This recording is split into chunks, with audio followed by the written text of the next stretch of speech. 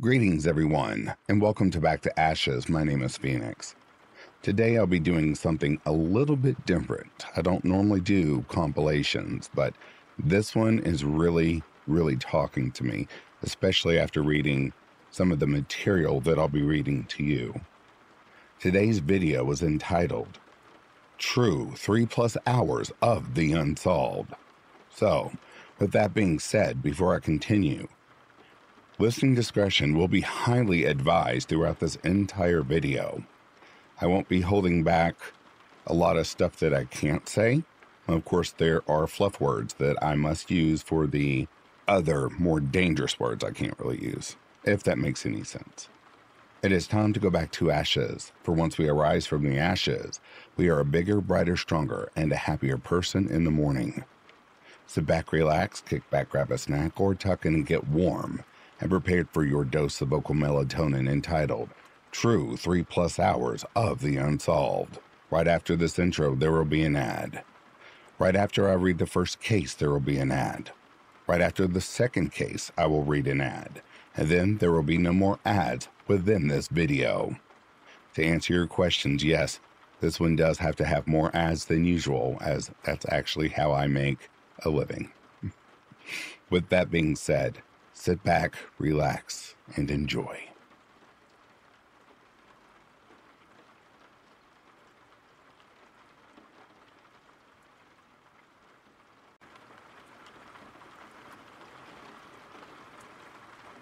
Pierre April. Real name, Pierre April, possibly. Case, amnesia. Location, San Diego, California. Date, May 1992. Case. Details.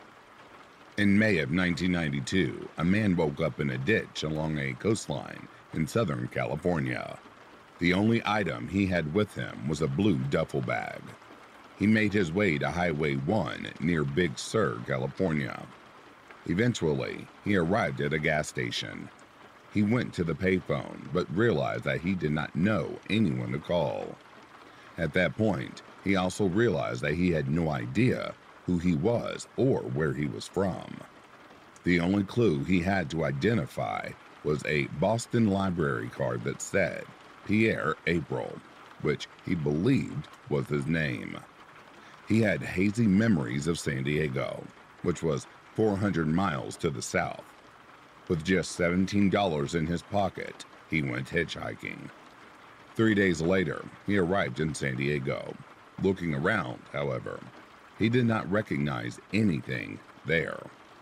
Finally, a symptomatic bus driver gave him a free ride to the St. Vincent de Paul homeless shelter.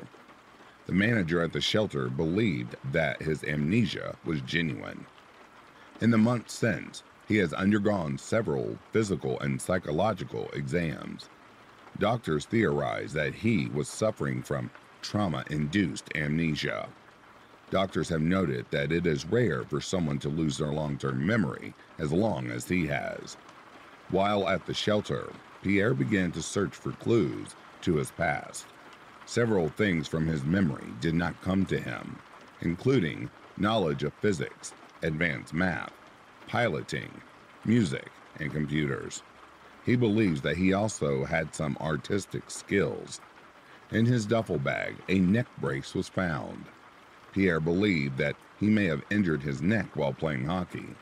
He also claims that he can type 85 words per minute. He has learned how to play the guitar in just a few hours.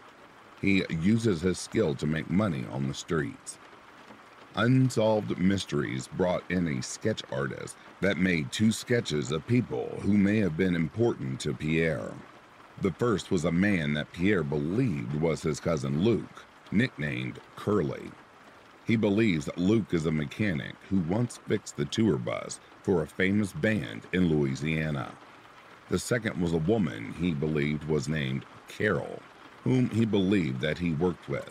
Despite all of this, Pierre was unable to find his identity.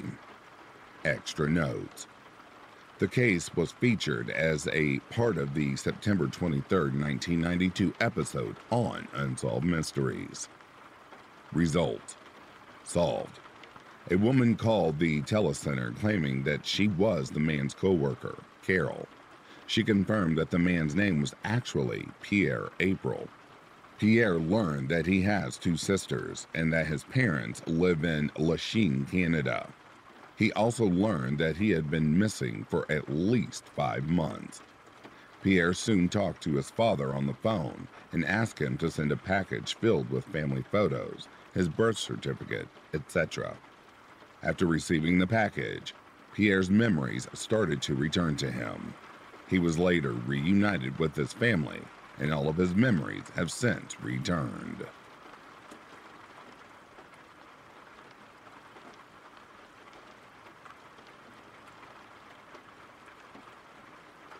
The Murder of Tori Stafford, Part 1. Early life. Victoria Tori Stafford was born on July 15, 2000, to parents Rodney Stafford and Tara McDonald. The youngest of 2 children, her parents divorced when she was only 2 years old, resulting in she and her brother living with their mother, Tara McDonald, and eventually her new partner, James Goris. For the most part, it is reported that Rodney largely stayed out of his own children's lives. Tori is described by those who knew her as a bubbly and caring child who fits somewhere between the distinctions of girly girl and tomboy. While she loved dressing up and dancing, she also wasn't afraid to get dirty and go exploring. She had a feisty spirit and loved to make others laugh. While she's said to have been a nightmare to wake up in the morning for school, she was always so bright and early on Sunday mornings, so she could attend church with her maternal grandmother. During her short life, Tori was extremely close to her older brother, Darren. The pair were best friends and would often walk together to Oliver Stevens Public School, where they both were students. Lead up to disappearance. In early April 2009, Tori and her family moved into a new home, just a block away from her elementary school. They'd previously been residing with her maternal grandmother, and the family as a whole was excited to have a new place to call their home. April 8, 2009 started out as a normal day. Darren and Tori walked to school and spent the day in class before being dismissed at 3:25 p.m. While Darren would usually walk home with his little sister, he first had to drop off some younger children at their home, which was right next door to Oliver Stevens Public School. When he returned, Tori was not there, so he assumed she left without him. It would be her first day walking home alone. According to her teacher, Tori had left the classroom approximately 5 minutes after her classmates, as she'd accidentally left behind a pair of butterfly earrings she'd borrowed from her mother. At around 3:32 p.m., a security camera at College Avenue Secondary School captured footage of her led down Fyfie Avenue by an unknown woman in a white coat. Tori herself was wearing a black Hannah Montana jacket with a white fur-lined hood, a green t-shirt, a denim skirt, and black and white shoes. She'd been carrying a purple-pink Bratz branded purse. Disappearance. When Darren arrived home, he found Tori absent, which struck him as odd since she'd been expected there around 3:45 p.m. He grabbed his bike and went to go look for her, but could not find her. 10 minutes later, a friend of hers called the house and left a message regarding her and Tori's plans that evening, as the young girl had invited a few of her closest friends over for a movie night. At 4:30 p.m., Tara left the house and began looking for her daughter on foot. By that time, Darren was visiting with his cousin who lived nearby. It was there that he received a call from his mother saying Tori still hadn't come home. She'd contacted some of Tori's friends, but she wasn't with any of them. At 5:20 p.m., Tara called her mother, Linda Winters. The pair drove around Woodstock looking for Tori and came across a police officer parked outside of Oliver Stevens Public School.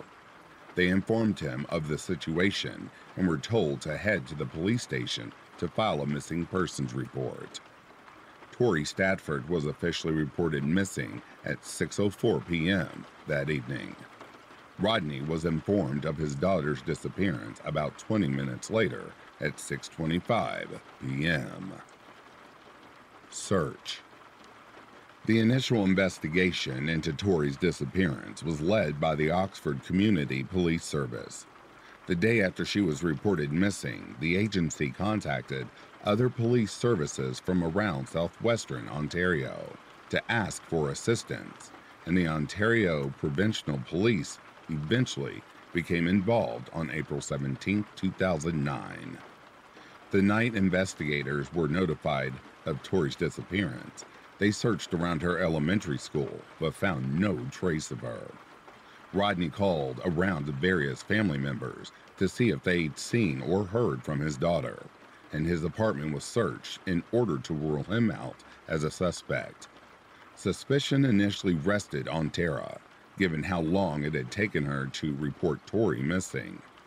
During an evening press conference, she and Rodney had gotten into a fight, where he'd called her out for showing what he felt was a lack of emotion, and she'd accused him of being an absentee father.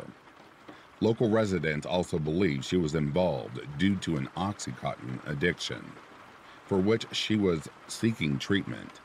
Upon hearing the rumors, Tara approached the press to state that Tori's disappearance was not related to any potential drug debt, and investigators quickly ruled out any involvement on her part. In order to further clear themselves, both Tori's parents took and passed lie detector tests. On April 9, 2009, Tori's grandparents offered a $10,000 reward for any information leading to her return. That same day, the surveillance footage from College Avenue Secondary School was discovered. It was noted that Tori did not appear to be struggling against her alleged abductor in the footage.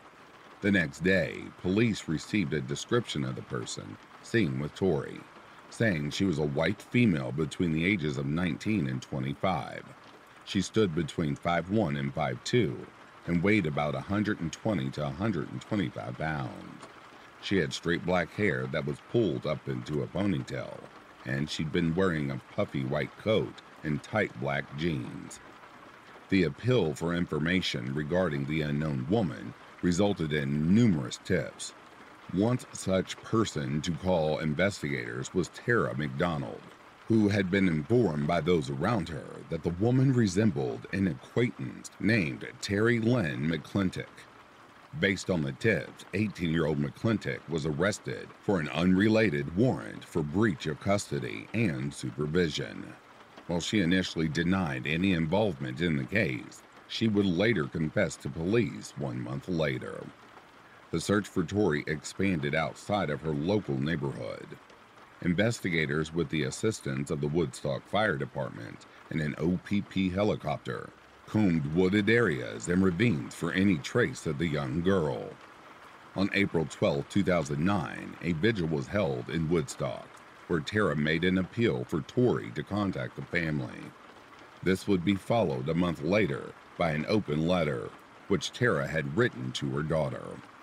The next day, the official ground search was called off due to a lack of evidence. However, investigators remained hopeful Tori would be found alive.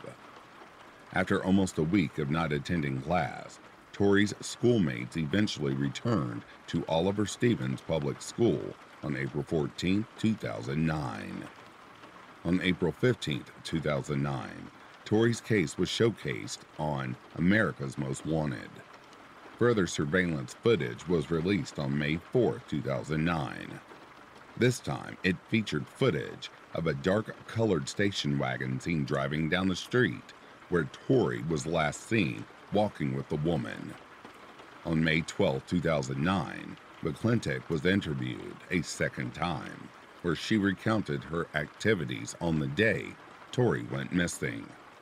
3 days later, on May 15th, she agreed to provide a written statement to investigators. It was on this day that a second suspect was interviewed. 28-year-old Michael Rafferty, whom McClintock had recently started a relationship with. However, Rafferty denied the claim, saying he and McClintock were just friends. He also denied having any information about the disappearance, other than what he had heard about on the news. On May 18, 2009, Tori's family and numerous supporters walked into Woodstock's Victoria Day Parade. On May 19, 2009, McClintock went under a polygraph examination at police headquarters, where she admitted to being the woman in the video. It was then she was told she'd be charged with abduction and accessory to murder. Rafferty was also arrested that night. While at his home, police found a missing poster and a piece of paper with Tara's home phone number on it. While he was interviewed a few hours after this arrest, he refused to confess to the crime. It's believed the search for Tori is one of the largest to ever occur in Canada. It included thorough searches of a landfill and officers walking alongside of the 51-kilometer stretch of Highway 401. Arrest and discovery. On May 20, 2009, police charged Rafferty with first-degree murder and McClintock with her 2 charges. 8 days later, McClintock's charges would be increased to first-degree murder and unlawful confinement. It was decided they would be tried separately. As news of the arrests became public, so too did details about McClintock's upbringing. She'd been born to a stripper and adopted by another by the name of Carol McClintock. It's unknown who her birth father is. Over the course of her childhood, she and Carol moved across Ontario to homes said to be filled with drugs, alcohol, and a parade of men. According to her siblings, the environments she was constantly in were incredibly harmful, and she was known to use drugs with Carol. Despite her brother and aunt trying to intervene by calling the authorities, nothing could be done to change the situation. According to McClintock, she started smoking when she was about 8 or 9 years old. She then escalated to using drugs and drinking alcohol, which caused her to get into trouble by the law. She's been previously arrested for charges ranging from assault to robbery, and she has since shared a story about her microwaving her dog until it screamed. In 2007, her brother, who was with the Canadian Armed Forces, made her an offer to come stay with him, on the grounds she followed the rules and attend school, but she declined. After her arrest, McClintock assisted investigators in the search for Tori's remains, with her lawyer stating she wanted the family to know she was doing all that she could do to help. She directed investigators to the area of Highway 6 and Side Road 6 in Wellington County, and a helicopter was used to scour the area from above. When that failed, she was re-interviewed and drew a map of the location where the remains could be located. On July 19, 2009, a police officer was searching a field about 500 meters off Concession Road number 6, near Mount Forest, Ontario.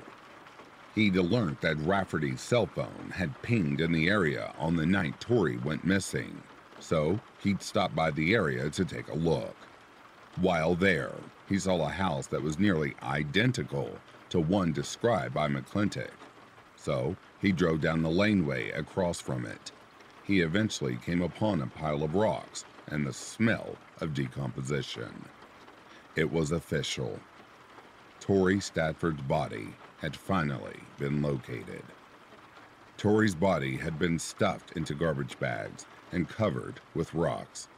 She was naked from the waist down, wearing only her t-shirt and the butterfly earrings she'd borrowed from her mother. Her remains were brought to Toronto for a post-mortem examination, where it was revealed she died of blunt force trauma to the head.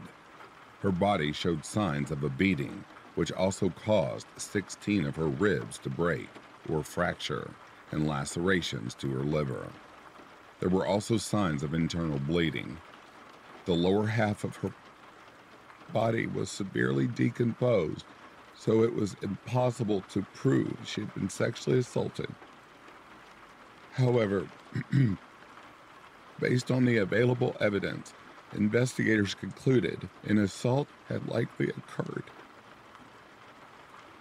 Rafferty's car was taken in for examination. Blood from 2 different individuals, one of which, being Tori, was found on the rubber molding of the back passenger side door.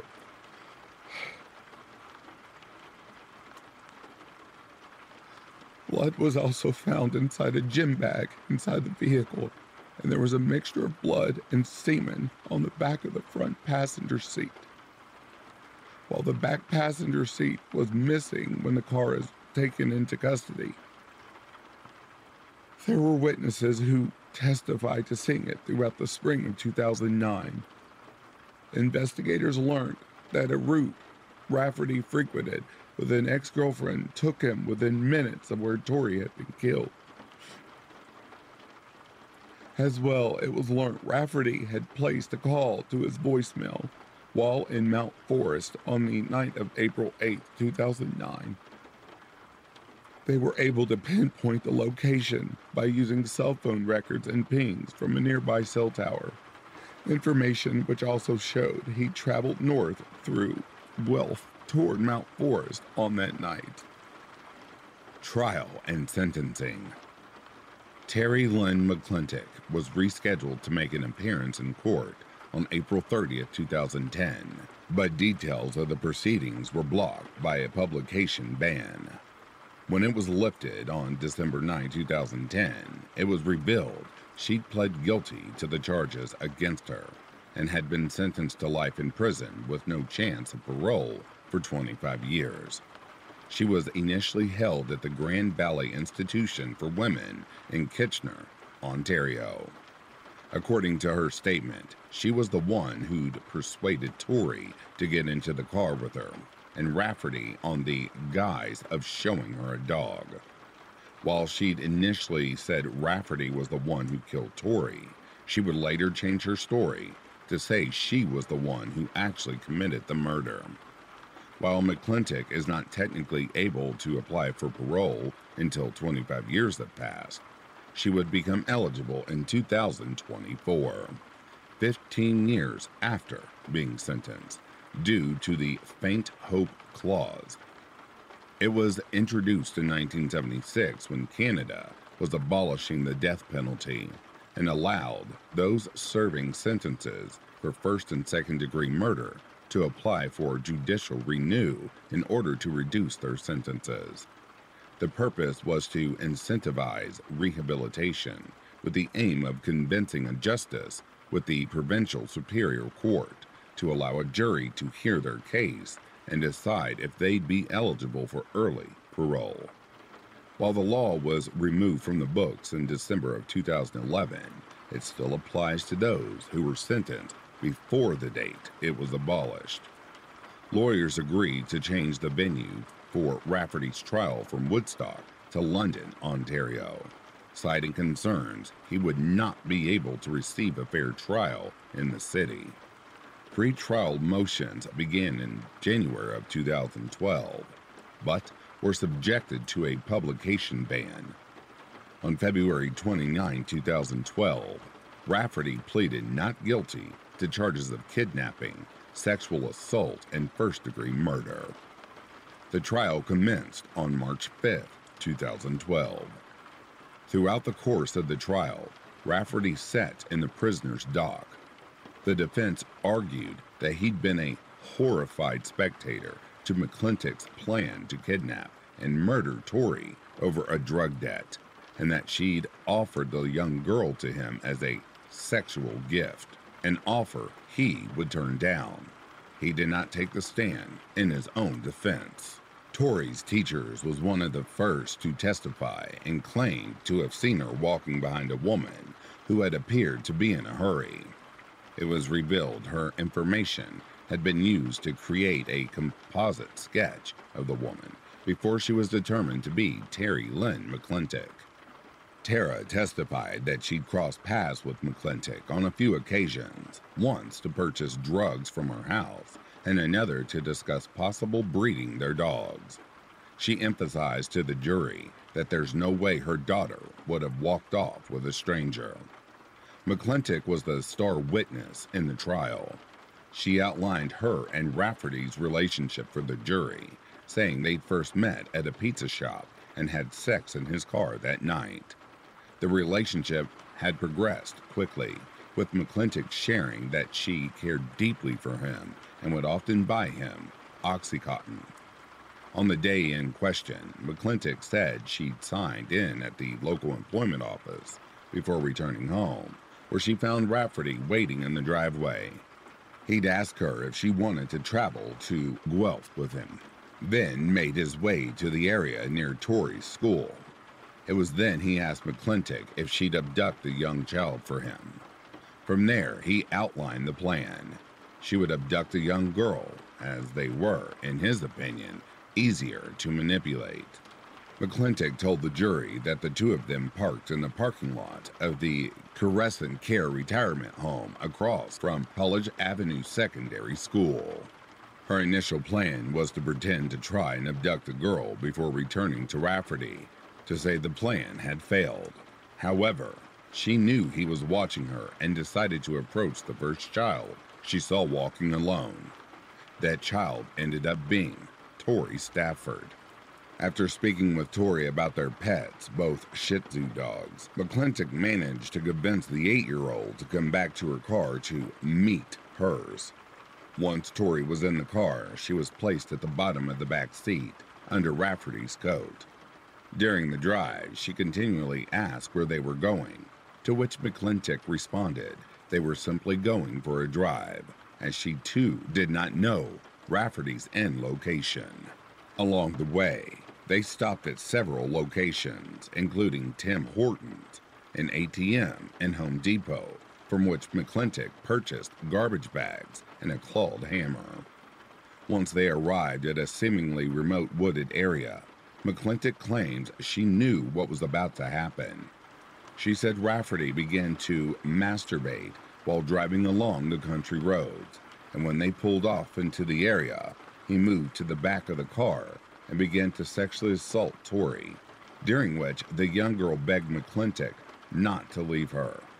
McClintock walked away from the vehicle upon hearing Tori's screams, as they'd caused her to relive flashbacks of her own childhood, and she only returned once Rafferty had placed the young girl on the ground outside of the car.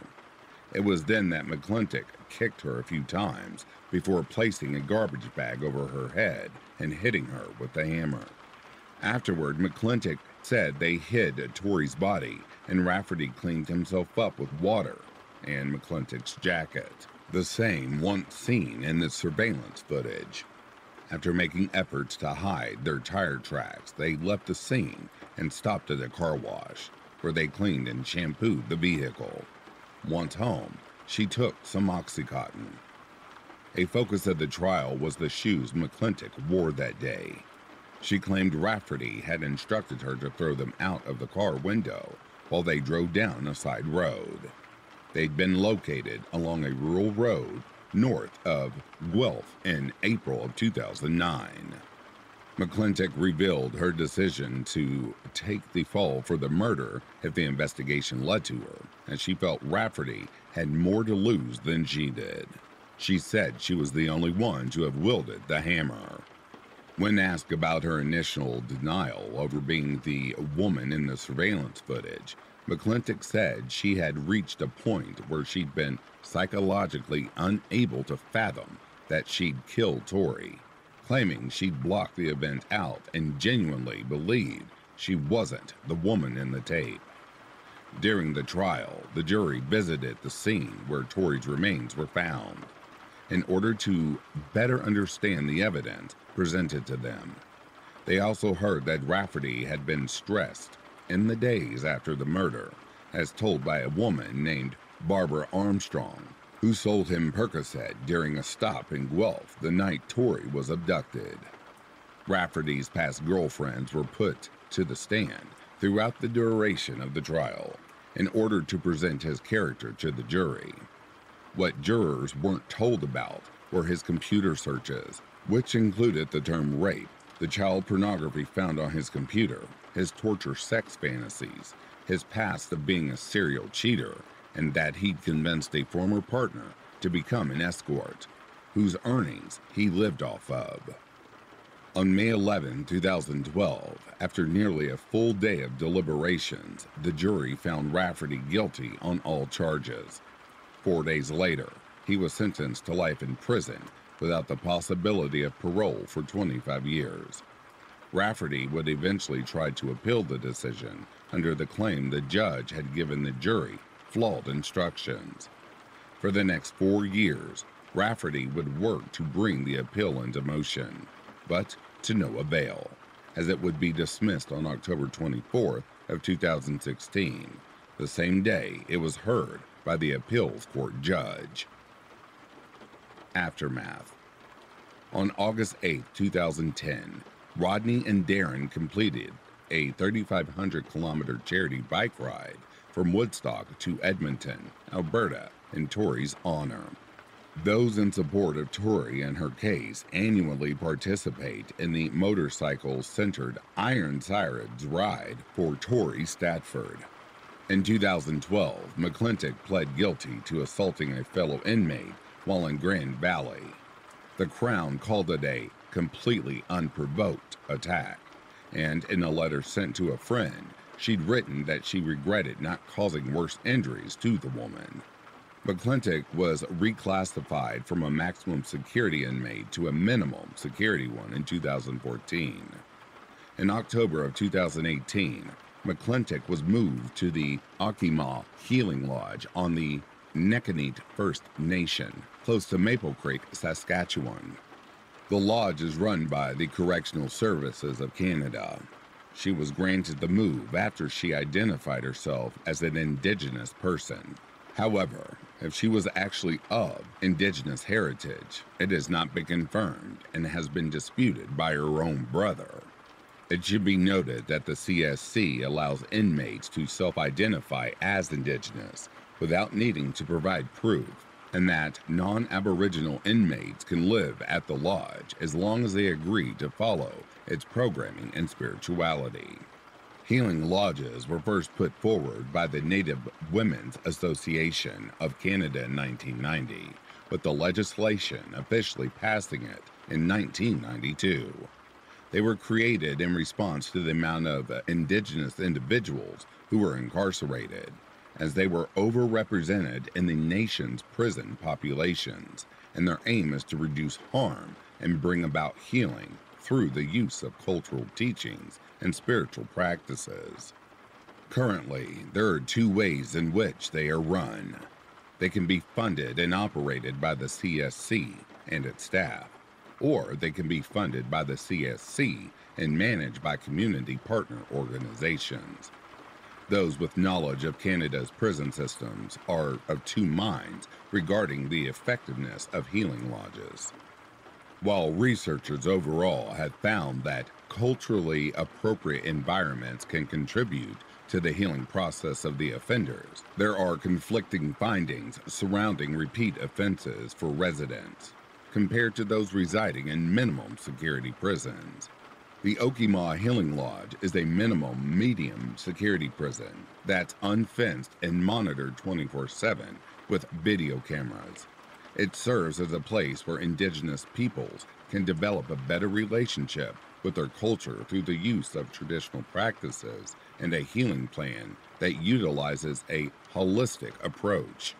Its aim is to focus on issues of employment, family, substance abuse, and education, and its approach includes the use of healing circles, sweat lodges, and pipe ceremonies. Those living at the lodge resided in shared spaces, meaning they clean and cook together and can participate in programming aimed at making life easier for them upon their release. Rodney was contacted for his input about the transfer, but CSC was unable to reach him as he'd recently moved. When relatives were finally able to inform him, McClintock had already been moved to Saskatchewan. Angered by the decision, he wrote an open letter to Prime Minister Justin Trudeau, asking him to reverse the move. Residents of Maple Creek also showed their support for Rodney by protesting outside the Healing Lodge. According to those on the front lines, McClintock had been residing at the lodge for 9 months before they found out about the transfer, and they worried for the safety of the children of those currently incarcerated, given her convictions. Prime Minister Trudeau faced scrutiny on Parliament Hill when he acknowledged he didn't have the ability to return McClintock to Grand Valley, given it fell under the purview of the CSC. He was also criticized for referring to the Conservative Party as ambulance-chasing politicians, after Conservative justice critic Tony Clement said the move risked hurting the public's faith in the Canadian justice system and could lead to acts of vigilantism. At the same time, then Conservative leader Andrew Scheer said the Liberal Party should immediately reverse the transfer. Conservative MP Candice Bergen introduced a motion in Parliament to both condemn and overturn the decision. After a day's debate, it was defeated 200 to 82, with all Liberal MPs and the NDP voting against it. Trudeau did not take part in the vote. Under increasing pressure from the public, then Minister of Public Safety and Emergency Preparedness Ralph Goodale ordered CSC to review the transfer and the general policy surrounding inmates being moved to healing lodges. When asked by news organization CTV, he said prison management officials felt the move was the best way to rectify McClintock's past actions and keep the public safe. Ann Kelly, the then newly appointed commissioner of the CSC, stated she was comfortable with the move and felt it was for the best. However, the chief of the Nittany First Nation said none of the reserve's elders had been consulted and likely would not have allowed the transfer to occur if they'd been asked for their input. On November 7, 2018, Goodale announced McClintock would be returned to Grand Valley after a brief stay at the multi-level Edmonton Institution for Women, and the regulations surrounding inmates' transfers to healing lodges would be made stricter. The new regulations would make it more difficult for prisoners serving long-term sentences to be moved to such facilities. As a result of the move back to prison, McClintock sought compensation for what she called unfair treatment.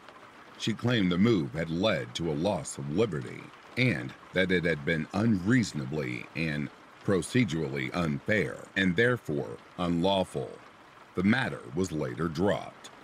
Up until her move to the Healing Lodge, McClintock had received 23 infractions while at Grand Valley. Rafferty was eventually moved from a maximum security prison to the medium security La Makaza institution in Quebec. This too angered the Stadford family. However, despite public outcry, Goodale held firm on the decision, insisting the prison was no less secure than others and that it specialized in the treatment of sex offenders. The police response to Tori's disappearance and the failure to announce an Amber Alert was criticized by the public and was the focus of a review into the Amber Alert system in Canada. According to the Oxford Community Police, they'd requested to have one activated, but the OPP said the case didn't meet the criteria at the time. Since the review, the criteria had been broadened, with law enforcement agencies no longer needing proof that an abduction has occurred, only that the missing child could be in danger. Since Tori's death, Rodney had become an advocate for child safety. Over the years, he's attended numerous rallies in Ottawa to call for stricter prison sentences for violent offenders, including the removal of parole for those convicted of murdering a child or other vulnerable person. He wanted the charge to be called Tori's Law and it has been advocated for by many across Canada. Rodney set up a change.org petition for those wishing to show their support. On Tori's 20th birthday, Rodney asked the residents of southwestern Ontario to honor her life and memory by doing random acts of kindness for those around them. Tara says she suffers from PTSD as a result of her daughter's murder. She started using Oxycontin again not long after and has since sought treatment for her relapse. She shared that she avoids hammers, garbage bags, and the street where she and her children used to live at the time of Tori's abduction. While she says years of counseling have helped, she found it hard to find a counselor who understands homicide. She had the opportunity to speak with Rafferty, which helped her find some closure, but she refuses to speak with McClintock. Tara has shared that while she and Rodney no longer speak, she's happy to see him advocating on behalf of Tori. She herself has become a doula to help support and guide women when they give birth. It's her way of moving forward from the terrible events that occurred on April 8, 2009. In April 2018, Rodney helped in the search for a 3-year-old, Caden Young, who was swept away by the Grand River near Grand Valley, Ontario, during February flooding. Caden's body was eventually found along the riverbank in Bellwood, Ontario. His mother is set to stand trial in relation to his death, which was caused by her car being swept into the floodwaters after she ignored a road closure sign. While she managed to get them both loose from the vehicle, the water swept Caden out of her arms. She has since been charged with impaired driving causing death and criminal negligence causing death, amongst other charges. In March 2001, news organization Global News learned that Rafferty had been accused by family members of extorting his mother and grandmother while in jail. One family member alleged Rafferty made calls while he was in maximum security, saying he was in the infirmary and needed money to buy himself protection. It was later found out that he'd only been attacked once and was not in constant danger, like he claimed. He was simply playing on his mother's fears and manipulating her in order to pay back prisoners who were doing him favors, such as purchasing food from the prison canteen. The relative provided Global with copies of checks and money order receipts spanning from 2014 to 2018, which showed his mother had sent tens of thousands of dollars to the spouses of inmates in Quebec and British Columbia. She did not know any of these individuals personally. When Global contacted those named in the documents, they would not corroborate the claims. Rafferty also refused to comment. The relative in question repeatedly contacted the CSC to try and stop the calls, but they continued to occur. He also claimed to have had an email conversation with officials throughout most of 2019, which included him sending copies of the receipts, but he has yet to hear anything further. In a statement to Global, a spokesperson with the CSC said that, given the Privacy Act, they were unable to comment on specifics, but that they review any and all information brought to their attention by victims and the families of inmates. In August 2018, Rafferty's mother died of a heart attack at the age of 60 after suffering previous health issues. Rafferty's family holds him responsible and feels her death was the result of the constant stress she was under due to his calls and the resulting financial struggles she faced. Once his mother was unable to support him, Rafferty turned to his grandmother, who passed away shortly after his mother. The relative who contacted Global claimed he and Rodney had written to the government, asking for an opportunity to discuss what Rafferty was doing behind bars and why he should be moved back to a maximum security prison. But they have not received a response back. As for why he's decided to speak out, he shares that he hopes It will reopen the conversation surrounding Rafferty's prison move. He also wishes to stand in solidarity with Tori's family. It should be noted that none of the claims presented by Rafferty's relative have been proven.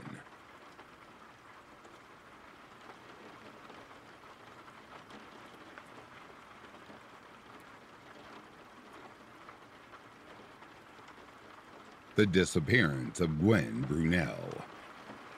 Early life. Gwendolyn Margaret Gwen Brunel was born on December 9, 1995, to Betsy and Andy Brunel. Throughout her childhood and into her teenage years, much of Gwen's energy went into raising and showing purebred rabbits, with her nationality recognized for her talents. She began in 4-H and, by 2007, had won the Showmanship Championship title at the Western Idaho Fair. She then went on to compete in the American Rabbit Breeders Association and was named its queen at the national competition in 2011.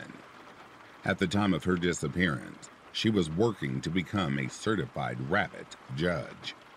On a more personal level, Gwen struggled with a condition that made her moody and inattentive, for which she was taking medication. Lead up to disappearance. On June 26, 2003, Gwen left her family's home in Boise, Idaho, for a road trip to a small town just outside Fresno, California, where she said she was going to meet a renowned rabbit judge. When spoken to after the 27-year-old's disappearance, the person in question denied ever speaking to Gwen or having any knowledge of her plans to visit. At 11 a.m., Gwen set off, promising her boyfriend, Gerald Sanderson, and her parents that she'd keep in touch and that she may possibly make a stop in Reno, Nevada, to break up the several hundred-mile drive. However, her cell phone signal soon disappeared. Both Gerald and her father tried to get in contact with her over the next several hours, but received no response to their texts. By the next morning, the former was worried enough to share his concerns with Gwen's parents, who reported her missing to the Boise Police Department. Disappearance. What happened between Gwen leaving home and her being reported missing is all based on surveillance footage and witness accounts. When she was 20 miles from her residence, she stopped at a convenience store in Nampa, as confirmed by both security video and her debit card records. While the footage showed her purchasing snacks, the most interesting bit was that she'd changed her clothes. She'd left home wearing a blue shirt and Nike brand tennis shoes, but had changed into a red shirt and knee-high dress boots. What also struck her family as odd was that she'd visited the store 3 hours after she'd embarked on her journey, a rather long time to have traveled just 20 miles. The next time Gwen was caught on surveillance footage was at 12 p.m. on July 27, 2023. This time, she was at the Sinclair gas station in Jordan Valley, Oregon, and she had been seen purchasing gas, after which she went to Mrs. Z's convenience store, where she bought herself a water and some peanuts. She'd also asked if the establishment sold razors, but was told they did not. Despite telling the gas station attendant that she was in a hurry, Gwen was seen sitting in her car after an hour. Concerned, the worker went to check on the 27-year-old and was told she was doing okay. Search.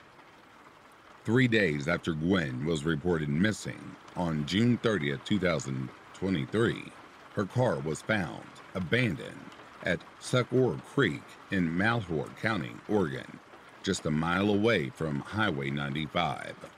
It had allegedly been in the area since the 28th, when a UPS driver first saw it parked off the road during his lunch break. A police officer was dispatched to the area for an unrelated reason and, curious, ran the 2008 Honda Elements plates and discovered Gwen's missing person report.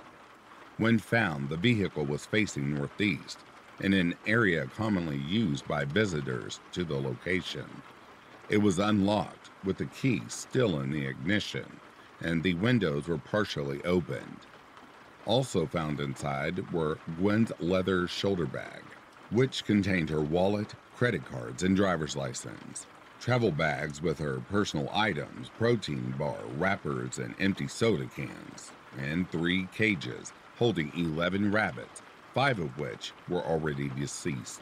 A water trough and a week's worth of food were also within the car. Not far from the Honda Element, police found Gwen's purple bathrobe, which had been folded as if somebody had used it as a cushion, as well as the water jug she'd purchased from the convenience store, now half empty. The vehicle's discovery prompted an extensive search of the area, which investigators and Gwen's family and friends looking on foot, manning ATVs, and even going on horseback in an attempt to locate any clues as to her whereabouts. 4 trained dogs were also brought in to help with the search.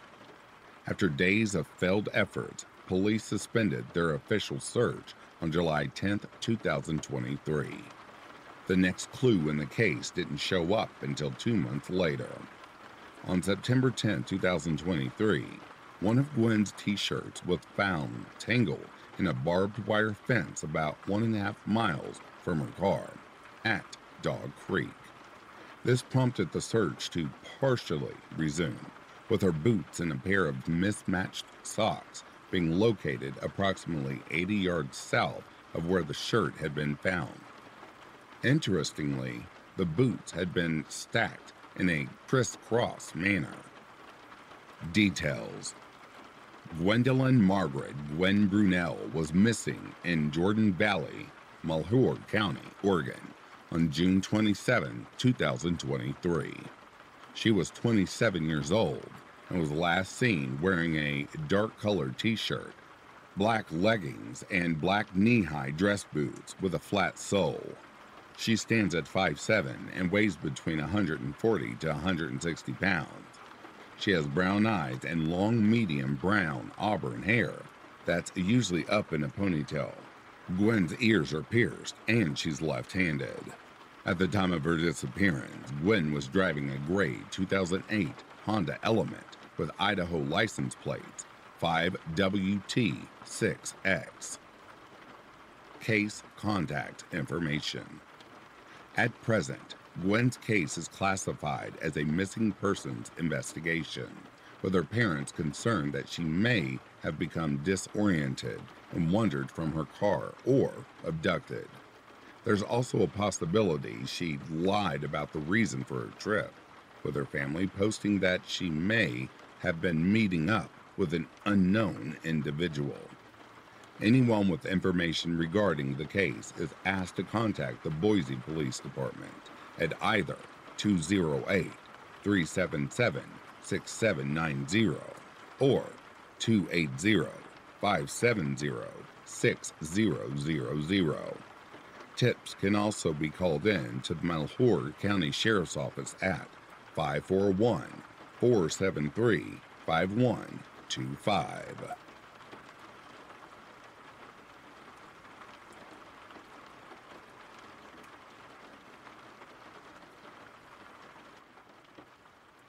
Justice for baby Angel Hope, mother guilty of homicide decades later. Baby Angel Hope.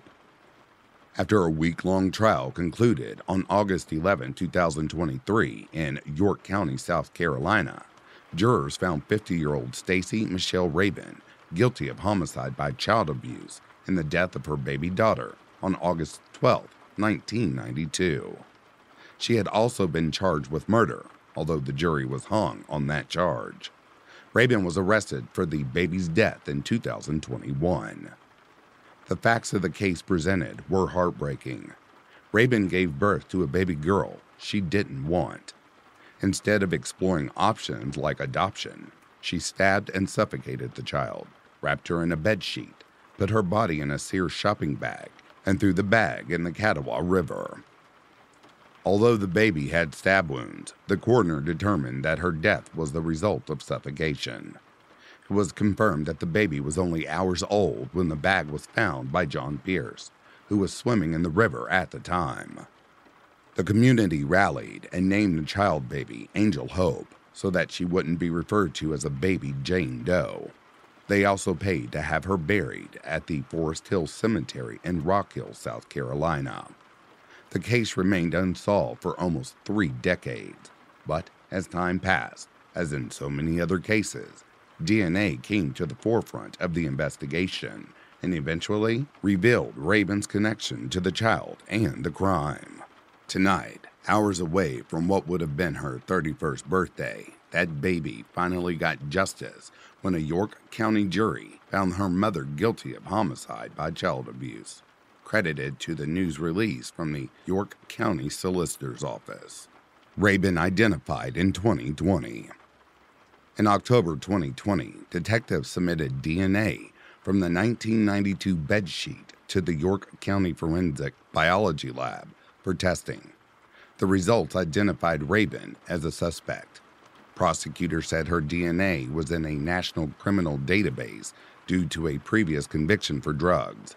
Deputies obtained a warrant for Rabin's arrest for homicide by child abuse and murder. Rabin admitted to authorities that she had given birth to a baby girl inside a van on August 12, 1992, but told deputies she was not financially stable in 1992, already had another child, and didn't think she could take care of the baby. Instead, she claimed she gave the newborn to a couple for adoption and never saw the infant again. The jury, however, did not believe her, finding her guilty of homicide by child abuse, although the jury was hung on the charge of murder. Sentencing for Rabin's sole conviction will be August 21st, when she could be sentenced to life in prison, although she could appeal the conviction. For now, she remains in the York County Jail. I am very thankful for the hard work of our detectives and DNA analysts. Their dedication and ability to work cooperatively has led to the closure of a case that has haunted our community for years. While nothing can right this terrible wrong, there is some comfort in knowing that justice will be served thanks to the men and women who worked on this case. Quoted by Kevin Tolson, York County Sheriff. Arrest warrant for Rabin.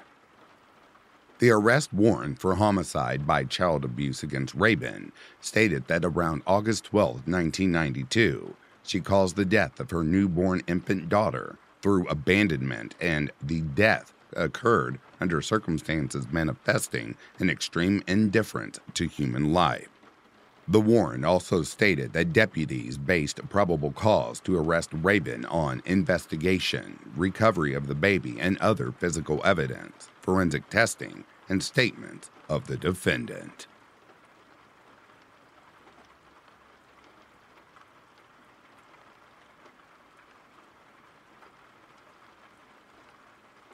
David Parker Ray, the Toy Box Killer, and his accomplices. The Toy Box Killer. Like any state, New Mexico experiences its share of violence and murder every year, each incident a tragedy in its own right. However, the state's history is darkened by one particularly horrifying chapter. David Parker Ray, also known as the Toy Box Killer. His nickname derived from the large toy box, a trailer outfitted with various implements designed for sexual torture, in which he abducted women and held them as sex slaves. While typical murder cases involve shocking acts of violence, Ray's crimes extended well beyond that into the realm of the unimaginably macabre. For years, he engaged in disturbing acts of sexual torture and suspected murder. The abductions, extreme, cruelty, and murders committed by Ray and his accomplices, Cynthia Cindy Hendy, and Ray's daughter, Glenda Jessie Ray, during the 1990s shocked the state and the nation, exposing a level of brutal inhumanity rarely encountered even in the grim world of violent crime. Ray claimed to have abducted about 40 victims from several states, though authorities believe that number is likely higher. David Parker Ray, childhood. Born in New Mexico in 1939, Ray lived in poverty with his younger sister, Peggy Pearl Ray, under the stern and watchful eyes of their maternal grandparents, Russell and Dolly Parker. They lived on a quaint ranch, seemingly lost in the vastness of the high desert where discipline was abundant. Their father, a violent alcoholic, would sporadically breeze into his son's life, bearing not gifts of affection but rather sinister offerings, magazines emblazoned with the haunting images of sadomasochistic pornography. Ray's mother, Nettie Opal Jensen, was supposedly part of his life, but specific details about her circumstances during Ray's childhood are somewhat vague in available documents. What is known, however, is that David's formative years were turbulent. He was an introvert in high school, so like vultures circling their prey, his peers swooped down upon his shyness with taunts and jeers. He sought refuge in alcohol and narcotics. This crucible molded the early chapters of Ray's life, chapters that would later unfold into a tale of unimaginable darkness. David Parker Ray's victims. As an adult, Ray lived in Elephant Butte, New Mexico, a small town in the central part of the state, about 150 miles south of Albuquerque and just north of Truth or Consequences. The area is mainly rural and is named after an island in Elephant Butte Reservoir, a larger body of water created by a dam on the Rio Grande. Ray's infamous toy box was located in a trailer near his residence in Elephant Butte. Ray was believed to have started his criminal activities around the 1950s. It's unknown how many women and girls David Parker Ray abducted and raped over the decades because many of them were drugged. Quote, "One of his specialties," said Frank Fisher of the FBI, "was to give these women drugs that would cause amnesia." But the world ultimately got a shocking inside look at Ray's toy box, toy chamber. One of the more chilling aspects of Ray's mythology was using a pre-recorded audio tape, which he would play for his victims after they woke up from being drugged. The tape, a cold and clinical rundown of what they were about to experience, was designed to instill maximum fear in his victims. Cynthia Vigil Jaramillo's daring escape. Ray and Cindy Hendy were eventually arrested when one of their victims, Cynthia Vigil Jaramillo, miraculously escaped the toy box after 3 days of captivity.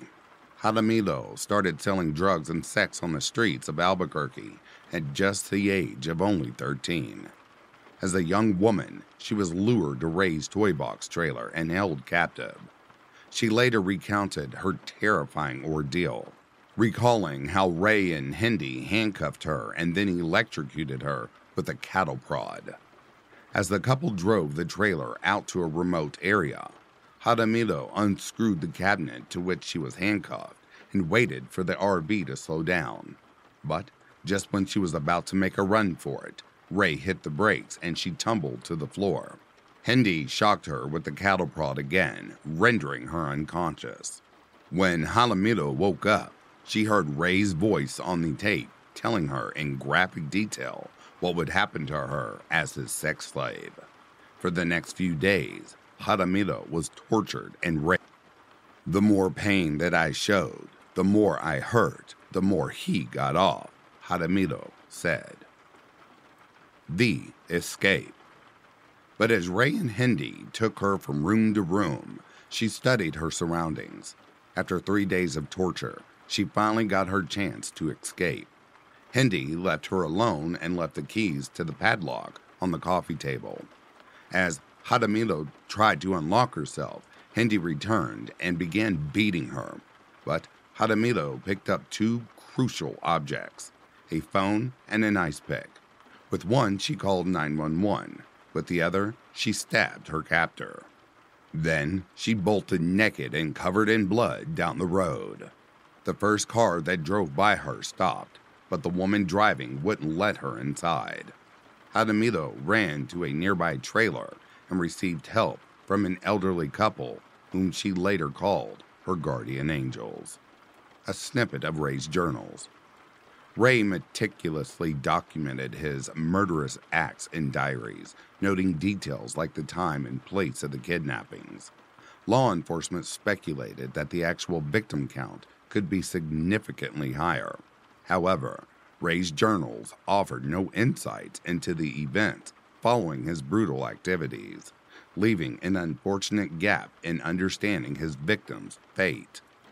Investigating the toy box case. After police responded to Hadamito's call, they apprehended Ray and Hindi. The two sadistic rapers desperately tried to paint a picture of innocence, alleging that Hadamito was entangled in the throes of heroin addiction and insisting their actions were merely attempts to wean her off the devastating drug. However, the walls of deception they attempted to construct swiftly crumbled under the scrutiny of law enforcement. As authorities delved deeper into the foreboding trailer, they uncovered a chilling collection of torture paraphernalia that starkly contrasted the couple's assertions. The evidence they gathered corroborated Hadamito's harrowing account and confirmed the sadistic reality of her ordeal. The haunting audio tape was just the beginning, a brutal testament to Ray's intentions. The investigators unearthed an extensive collection of torture apparatus, which included a gruesome assortment of pulleys, whips, and a host of sexually perverse contraptions, revealing the true extent of the horrors that had taken place within the walls of that trailer. Cindy Hindi, toy box killer's girlfriend. Hindi played a significant role in his horrifying crimes. They met in 1997, and not long after, she became involved in his criminal activities. The extent of her participation varies, according to different sources, but it's clear she was deeply complicit in the sexual torture and potential murders committed by Ray. During the trial, she testified against Ray, revealing the harrowing details of their crimes. Hindi was convicted of numerous charges, including kidnapping and criminal sexual penetration. She was sentenced to 36 years in prison. As part of her plea bargain, she agreed to testify against Ray. In 2019, after serving approximately 2/3 of her sentence, Hindi was granted parole and release from prison, which caused controversy considering the severity of her crimes. In March of 2022, she was living in Hamilton, Montana. Interestingly enough, Cynthia Vigil Hadamito later claimed to have forgiven Cindy Hindi. I think there was a part of her that was David Parker Ray's victim too. Glenda Jean Jessie Ray, Ray's daughter. Ray's daughter, Glenda Jean Jessie Ray, was also implicated in her father's horrific crimes, accused of actively participating in the abductions and tortures that took place in Ray's toy box. She was arrested by the FBI and initially charged with 12 criminal counts, including kidnapping and criminal sexual penetration. David Parker Ray ultimately pled guilty to the myriad of charges against him to spare his daughter a lengthy sentence. As a result of his deal with prosecutors, his daughter, Glenda Ray, was given a 2.5-year sentence with 5 years probation for her role in abducting Garrett. Her whereabouts today are unknown. Street Safe, New Mexico. Cynthia Vigil Hadamito went on to become a founding member of the nonprofit Street Safe, New Mexico. Through her work with co-founder Christine Barber, Jaramillo helps give protection and assistance to women living on the street, especially those who are sex workers and vulnerable to violent predators. Jaramillo and Barbara testify in court when a woman gets raped, ensuring the victim gets the last word. StreetSafe assisted the Albuquerque Police Department with investigating the West Mesa serial killer, the Bone Collector, who also preyed on sex workers, as many serial killers often do. As far as her role in stopping David Parker Ray, Jaramillo remains both modest and strong, saying that she didn't save other women, she saved herself. "I'm not his victim," Cynthia said. "I was never his victim. I wish he could have known that." Toy Box Killer documentary. In 2008, a British production released The Sex Chamber, a 45-minute documentary piece about the case of the Toy Box Killer, directed by Nick Goodrich. For those that are interested, you can find the video online by typing The Sex Chamber documentary.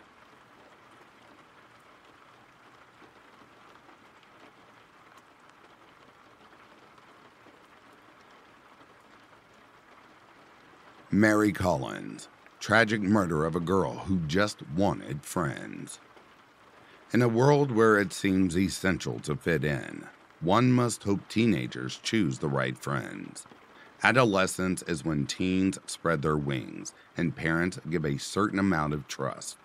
As parents, we wait up at night when they are even a little bit late, and we can never imagine that their friends would hurt them, let alone kill them. Mary disappeared on March 28th of 2020, the day the governor of North Carolina issued the stay-at-home order for COVID-19. Because of the lockdown, this dreadful story went largely unreported. Who was Mary Collins? Mary Santina Collins was born on July 6, 1981, to her mother, Casey Del Pezzo. At 20 years old, everyone who talked about Mary described her as kind and gracious. Her elementary school principal, Carolyn Horn, described her as innocent and said she always wanted to hug her in the hallway. People also used the words sweet and vulnerable to define her. She had such a light about her, Mary's aunt, Kara Williams, told WCNC News. She was loving and just very silly. Her grandmother, Mia Alderman, raised Mary like her child, giving her a stable environment to thrive, which her mother could not provide. Mary had a large family of aunts, cousins, siblings, and her mother, who all protected and loved her. She was just the sweetest person that she expected everyone to be like that. And so she was very vulnerable and easily manipulated. Kara told WCNC. At just 3 years old, Mary was diagnosed with a rare genetic disorder called velocardiofacial syndrome, which posed some difficulty for her. It can cause learning disabilities, developmental delay, skeletal abnormalities, immune deficiency, and neurologic and psychiatric problems. Mary had a severe speech impediment and the mentality of a 15-year-old. Counting change or navigating her neighborhood was difficult for her. She was also born with a severe cleft palate and didn't speak until she was 6 years old, and her speech was difficult to understand. However, by the time she was in her teens, she could talk to anyone but could not make loud noises or scream. Mary loved cooking, listening to music, and doing photo shoots that captured her extraordinary beauty with her dramatic makeup and various hair colors. The bully. High school was a fairly good experience for Mary. She hung out with a small group of girls and was not overly picked on. She went out with a couple of boys, but they were normal teen relationships of short duration. One boy was Lavi Pham. The two did everyday adolescent things like listening to music, eating sushi, and spending time with family. However, the relationship did not last long, and there were no hard feelings after the breakup. Mary and Lavi continued their friendship, evolving into pleasant acquaintances. After high school, Mary's friend list diminished. As people were going to college, working, and readying for adulthood, Mary was still a 15-year-old in mind, and she wasn't ready for life changes. With Mary's entire family so protective of her, it was especially concerning when a young lady named Kelly Lavery put a target on Mary's back and began bullying her on social media. Kelly would post comments like, "Ew, nobody would want you. If I were you, I would want to disappear as soon as possible." Or, "You're a dumb bitch." Kelly would verbally abuse Mary, then apologize and pretend to be friends with her. Because Mary was so forgiving, she perceived that Kelly was being sincere. Kelly began living with Mary's former boyfriend, Lavi, and continued manipulating Mary's feelings. Lavi even participated. Mary's family could see all of Mary's social media activity and surmised that Kelly had severe mental health issues. They tried to caution Mary that Kelly was not her friend. Mary was already insecure about her speech disorder and glasses, and the last thing her family wanted was to see her suffer at the hands of Kelly. Who is Kelly Lavery? Kelly Lavery was born to Patrick and Karen Lavery and lived a privileged life. Her father is a chief enterprise architect in a prestigious and lucrative position, and Daddy gave Kelly anything she wanted. Kelly grew up in a $1 million home at 1047 Rolling Park Lane in Fort Mill, South Carolina. She was known to harass other girls, and Mary was no exception. According to Annie Elise, host of the YouTube channel Law and Crime Network, Kelly would write to Mary, "I am not jealous. You're really effing stupid. I graduated with a 4.0 in honors, so I don't think so. I'm living rent-free, bills-free. My entire life is handed to me on a diamond-encrusted platter, so I don't think so, sweetie." Mary asked Kelly why she was so mean to her, and Kelly replied, "See, you want to know why it doesn't matter? My parents are millionaires. I get to have a bad personality. Are your parents private jet rich? Tesla rich? Designer shit rich? Does your daddy make $700,000 annually? I can treat people however I want." Kelly was the epitome of spoiled and would rub it in the faces of others. When Mary vanished. Mary left her home at approximately 2:30 p.m. on March 28, 2020, and was last seen walking along Burnley Road in Charlotte, North Carolina. Her so-called friends, Kelly and Lavi, had sent an Uber to pick her up and take her to the couple's upscale Noda, North Davidson, apartment. Knowing Mary's problems with Kelly, Mary's grandmother and family were adamant that she stay home that day. However, wanting to encourage her independence, they gave in and Mary went.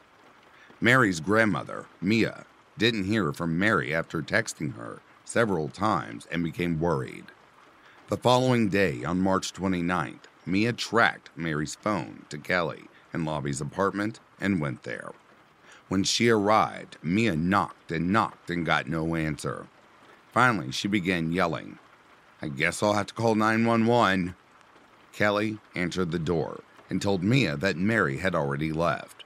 Mia asked to look around the apartment, and Kelly hesitantly agreed but would not let Mia in the master bedroom. She told Mia that friends were in there and accused Mia of alarming them. Mia begged Kelly to tell her where her daughter was, and Kelly responded, "I couldn't give a flying rat's ass about Mary."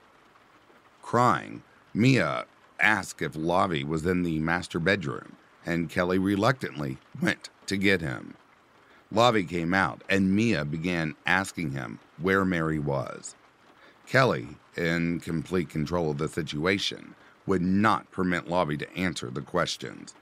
It was then that Mia saw Kelly holding a hammer in her hand. Mia looked at Kelly and said, "You can't hit me hard enough with that hammer to make me forget about Mary." Kelly then began talking kindly about Mary and said she would help her find her. Mia left and searched around the apartment complex and the neighborhood. Mia filed a missing person report with the Charlotte Mecklenburg Police Department at 11 p.m. on March 31st. She told the investigators that Mary had a cognitive disability and she didn't feel the police department took it seriously. Mary's mother made flyers and the family posted them all around town. Initially, the police went to Kelly's apartment. When they got no answer, they left. Mia was not satisfied that the authorities had yet to talk to anyone at the apartment, so she decided to go back. She called the apartment manager, who agreed to look at the surveillance footage later that day. Detective Jonathan Gaskin told her she could not go back to the apartment that day, but recommended that Mia call 911 again to request the department go out if she felt Mary's life was in extreme danger. Gaskin said he could work the case remotely and that going to the apartment was unnecessary. That would be the first of many disappointments for Mia. Mia informed Gaskin that the manager had surveillance footage, and he replied, "That's good." The detective did not go to view the footage himself. Mia decided she was not getting anywhere with Gaskin, so she called 911 again. Mary's mother, Mia, at the apartment, and they waited for the police to arrive. When the officer arrived, he knocked on the door, and Lavi answered but refused the officer's entry. Instead, Lavi let Casey in.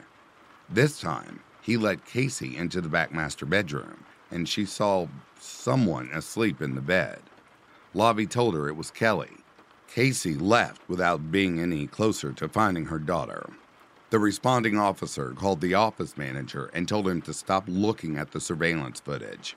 He inaccurately told the manager he needed to obtain a warrant to view the tape, which was not correct and proved to be one of many mistakes the police department made investigating this case. By the time the police wanted to view the footage, it had been deleted just 1 hour before the request. Such an error by the police department left Mary's family feeling alone and frustrated.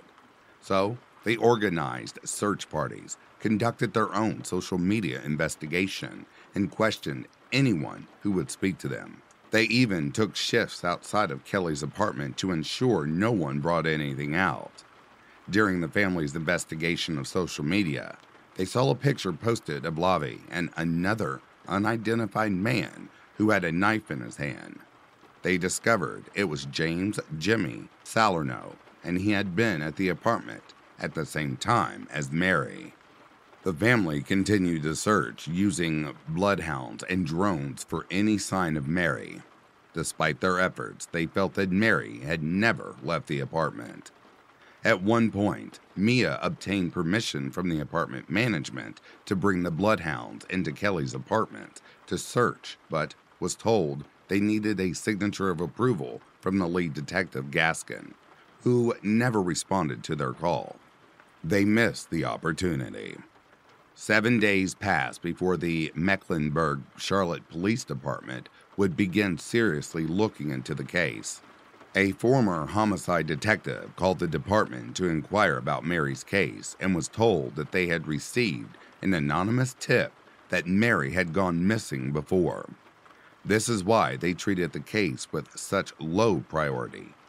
We can imagine who made the anonymous phone call. A witness comes forward. On April 2, 2020, the police department received a tip from a witness that said James Jimmy Salerno, 20 years old, Lavi Pham, 21, and Kelly Lavery, 24, had a party at their apartment where Lavi and Kelly tied Mary up and beat her up in the bathtub. The witnesses tell police that Jimmy was bragging about hiding her body in a mattress and how they planned to burn it with Mary's body stuffed inside. Missing person detectives visited the apartment of Kelly and Lavi on April 2, 2020, where Mary had gone, and said Lavi agreed to let them do a consent search. Because it was a consented search, police were limited in what they could touch and do. However, detectives reportedly looked under the mattress, not realizing Mary's petite body lay inside. Another witness told police that Lavi was trying to pay someone $4,000 to remove something from the apartment. The witness also said another young woman named America Deal was potentially involved. The witness said Jimmy had confided in him that all of them were hanging out at Kelly's apartment when Kelly and Lavi began beating Mary in the head with a bottle while Mary lay in the bathtub bleeding. Police then obtained a search warrant. This time they found Mary's body in the mattress. No one could have prepared them for what they had just seen. Mary's body was very well concealed, and I think some of that is reflected in the court record. Detective Brian Crum told WCNC News in an interview, "When we went in with a search warrant, it wasn't even apparent until we began looking more closely at things." Detectives had to open the mattress to find Mary.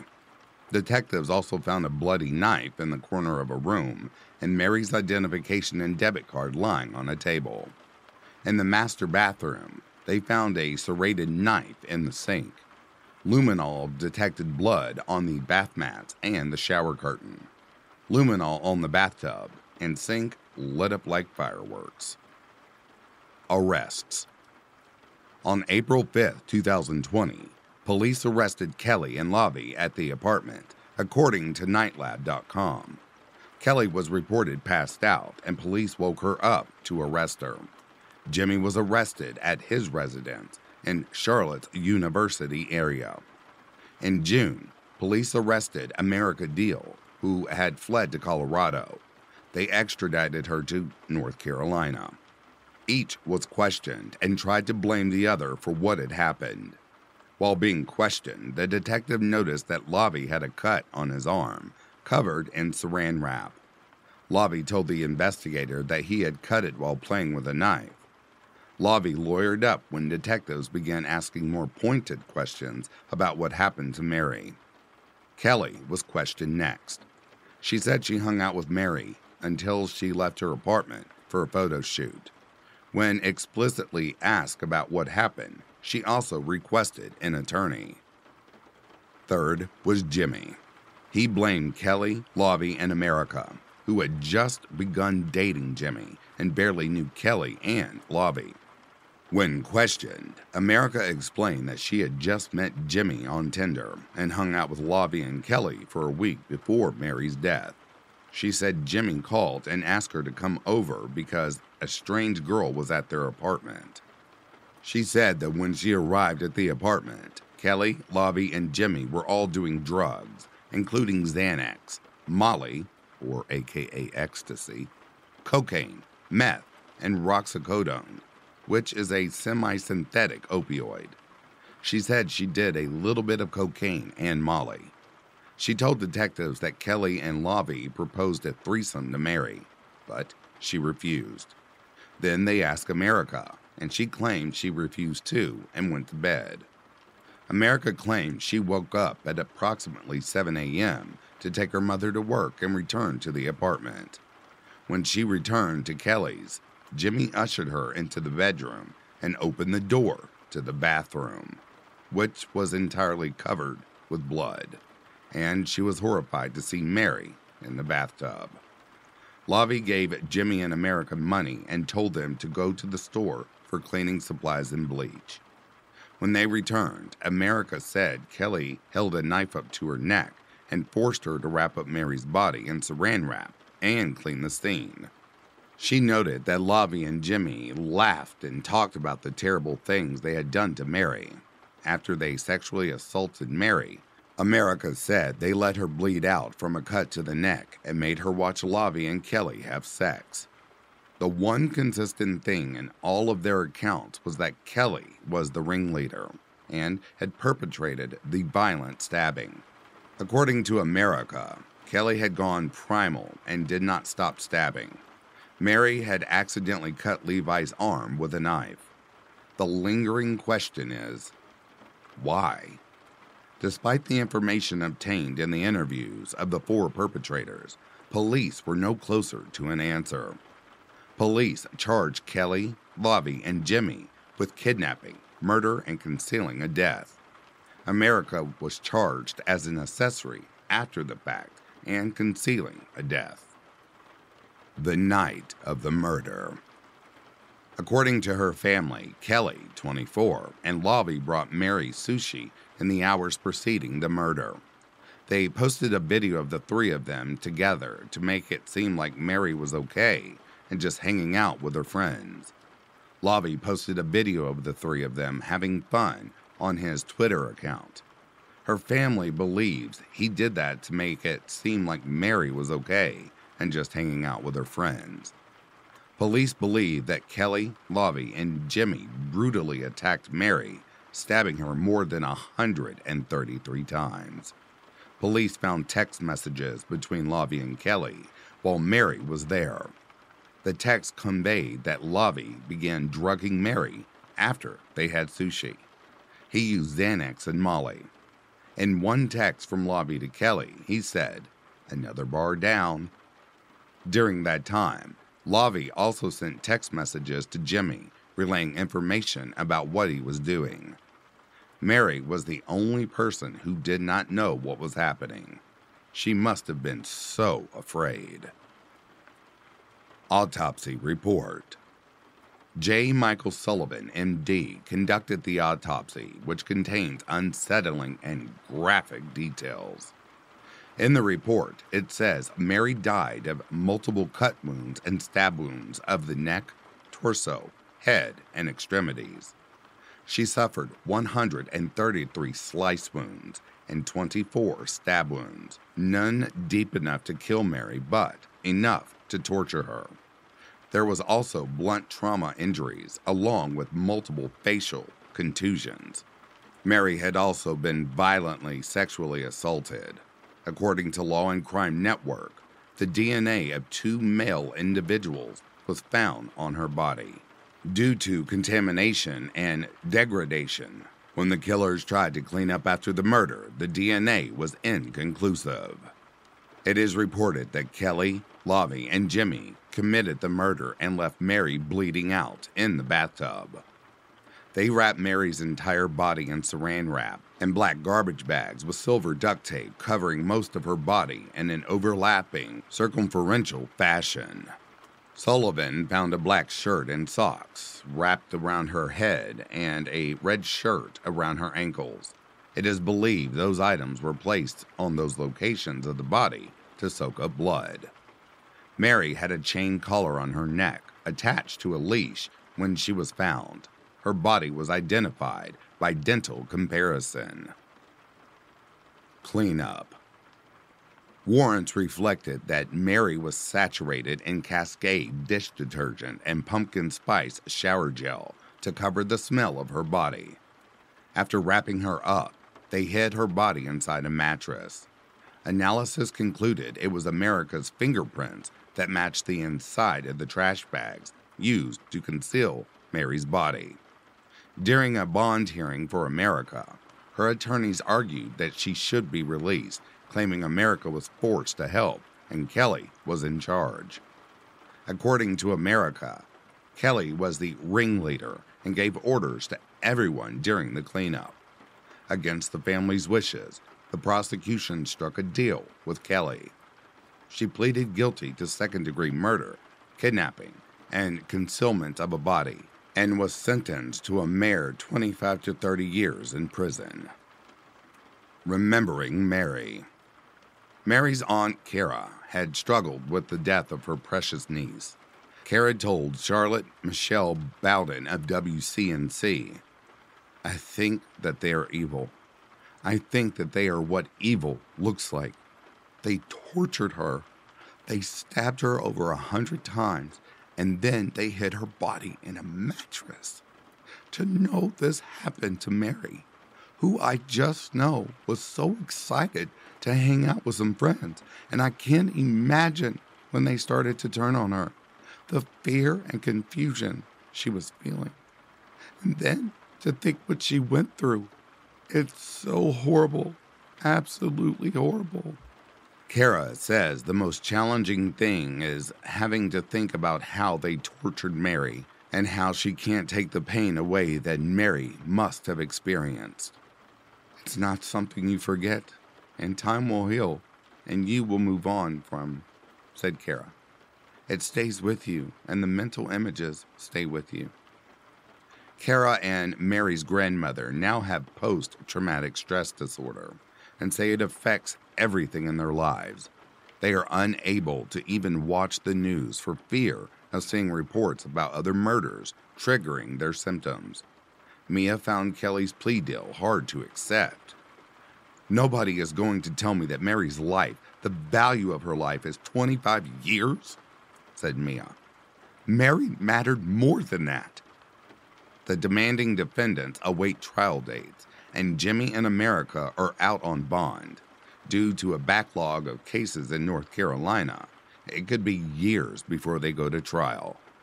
In the meantime, Mary's family has set up a non-profit organization called Mary's Voice to promote awareness of Mary's case, highlight flaws in the death penalty, and create an additional national alert for missing persons with disabilities and improve police response.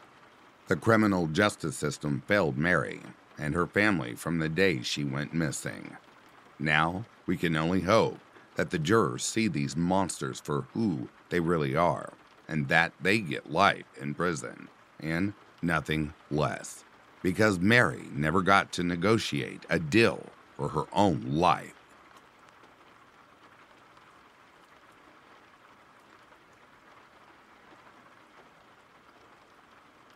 Before I begin this next serial killer, I also narrated this over on my horror channel, but I hope the story's a little bit different and gives more information than what I read before. Anyway, this is one of my most shocking serial killers. All right, here we go.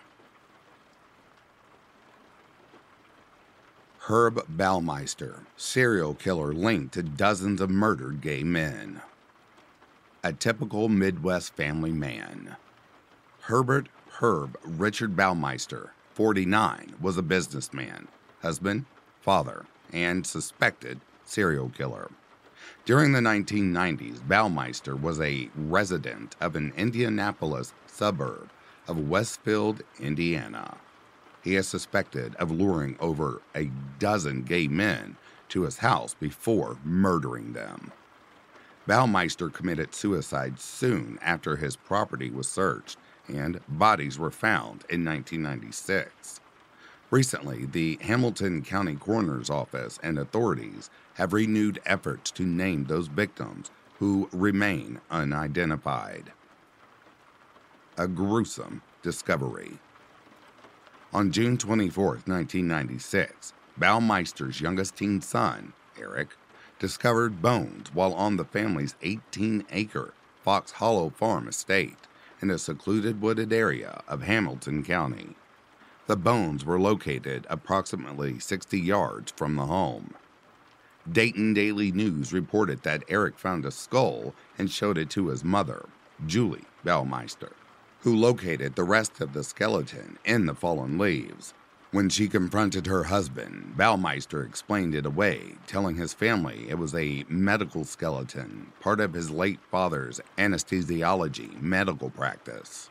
Baumeister said he had buried it in the yard after finding it in the garage while cleaning it out. It seemed to make sense to his wife, as Baumeister was a collector and kept everything. At that time, the discovery was only mentioned in the Indianapolis Star. There were no headlines, but the incident started an investigation. The bones were identified as human 3 days later, along with additional remains found by Hamilton County first responders. Authorities were puzzled, and former Sheriff Joe Cook told the Indianapolis Star, "It's an unusual spot to find bodies." Most of the bones were located in two dense locations in the woods, some partially burned. During the search in 1996, authorities discovered over 10,000 bone fragments belonging to several men. The remains are still being analyzed today and compared to missing person files in the Federal Bureau of Investigation, National Crime Investigation Center database. Police estimate there are as many as 25 victims located at Fox Hollow Farm. Baumeister committed suicide by shooting himself in the head less than 2 weeks after the remains were discovered. Sergeant Kenneth C. Wiseman told the New York Times that his suicide note did not mention the murders or the remains found on his sprawling estate. Who was Herbert Baumeister? Herbert Baumeister was born in Indianapolis, Indiana, on April 7, 1947, to anesthesiologist Herbert Eugene Baumeister and Elizabeth Baumeister. He was the oldest of 4 children, and he reportedly grew up in a normal suburban childhood until adolescence when he began exhibiting antisocial behavior. His friends reported he displayed traits of urophilia, a condition that caused him to wonder what tasting human urine was like, creating sexual arousal. Baumeister also liked urinating on teachers' desks and played with dead animals. During his teens, his father sent him for psychiatric evaluations, and he was diagnosed with paranoid schizophrenia and antisocial personality disorder, but he never received any professional treatment. He attended North Central High School but never fit in and would spend much of his time alone. In 1965, Baumeister attended Indiana University but dropped out after 1 semester. Later, he attended Butler University for 1 semester. Baumeister bounced around jobs as an adult. Though he had a strong work ethic, his behavior became progressively bizarre. In 1971, Baumeister married Juliana "Julie" Sater, and they had 3 children. Julie would later tell others that they only had intimate sexual relations 6 times over the 25 years of marriage, and she had never seen her husband nude. 6 months into the marriage, Julie told Baumeister's father that he had been hurting and needed help. So Baumeister's father had him involuntarily committed to a mental institution for 2 months. Later, Baumeister created a Save-A-Lot thrift store chain in Indianapolis, which became quite successful. Baumeister and his wife purchased the Fox Hollow Farm in May of 1988. How did his wife not know? Julie, who was 48 by then, usually left town once a month with her son Eric, 15, and daughters Emily, 12, and Marn, 17. To stay at a lakeside condo about 100 miles north, owned by Baumeister's mother, Elizabeth. To Julie's knowledge, Baumeister stayed home during the week, tending to his own company. Julie would later find out that her husband frequented Indianapolis gay bars at night. Baumeister had other chilling secrets. While Baumeister visited his condo, police found thousands of partially burned bone pieces that belonged to 7 people. Initially, 4 were identified by authorities: Stephen Hell, 26, Roger Allen Goodlett, 33, Richard Hamilton, 20, all from Indianapolis, and Manuel Resendez, 31, of Lafayette, Indiana. All had frequented the same bars as Baumeister and vanished on days Julie had been out of town. The day after authorities began searching the Fox Hollow Farm property, Baumeister disappeared. He remained missing for 8 days until campers found his body in Ontario's Pinery Provincial Park, lying beside his car. He had shot himself in the head with a .357 Magnum. Baumeister left behind a 3-page suicide note that rambled on about being sorry for the family's financial woes as his company was almost bankrupt. He never once mentioned the horrific crimes he allegedly committed. After the incident, Julie was in shock. She had led a private life with a close-knit family and had very few friends. She recalled that she and her husband doted on their children, and Baumeister was involved in every aspect of their upbringing. To those outside the family, they lived an idyllic family life. Julie had no idea Baumeister was a predator and would frequently go to the Metropolitan Restaurant and nightclub, a popular destination for gay males. The owner of the club, Jim Brown, told People magazine that Baumeister never seemed comfortable being there. Men disappearing. In 1993, gay men began vanishing from Indianapolis. 10 would disappear over 2 years. Authorities searched gay bars, questioned patrons, and posted flyers, but leads were few. However, in 1994, a man told the police about an encounter he had with a man named Brian. He said they went to his estate, and at Brian's direction, they engaged in autoerotic asphyxia, which involves sex and suffocation. The man had been distressed by the encounter, and in 1995, he saw Brian again. Concerned about the rash of disappearances of gay men, he wrote down Brian's license plate number. That was the critical lead that police needed to identify Brian as Herb Baumeister. Was he operating before 1993? Between June 1980 and October 1991, authorities began finding bodies along Interstate 70. Still unsolved, the serial killer was given the nickname I-70 Strangler. The killer met his victims at popular gay bars within a 4-block radius of Indianapolis. Authorities believe Baumeister was also the I-70 Strangler. In total, 12 men were recorded as his victims. According to FBI profilers, the killer was a white man between the ages of 20 and 30 who worked in a low-skilled job with a fan of military paraphernalia and led a healthy lifestyle. During the day, the killer would express homophobic views, but secretly a latent homosexual who murdered the young men due to self-hatred and shame. After the remains were located at Baumeister's property, he was named the primary suspect in the I-70 cases. Alan Livingston of Indianapolis went missing when he was 27 years old in August of 1993. He is one of the first victims identified when County Coroner Jeff Jellison sent a batch of 44 DNA samples to the state police in late 2022. Authorities have now linked Baumeister to 9 victims.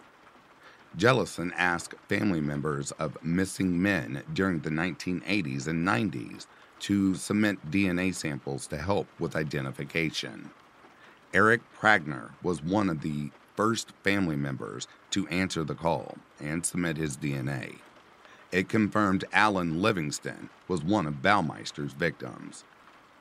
Pranger told the Indy Star that he submitted his DNA because he suspected Livingston could have been one of Baumeister's victims. Pranger was only 6 years old and did not know his cousin that well, but there was a rush because Livingston's mother, Sharon, had terminal cancer and deserved to know what happened to her son.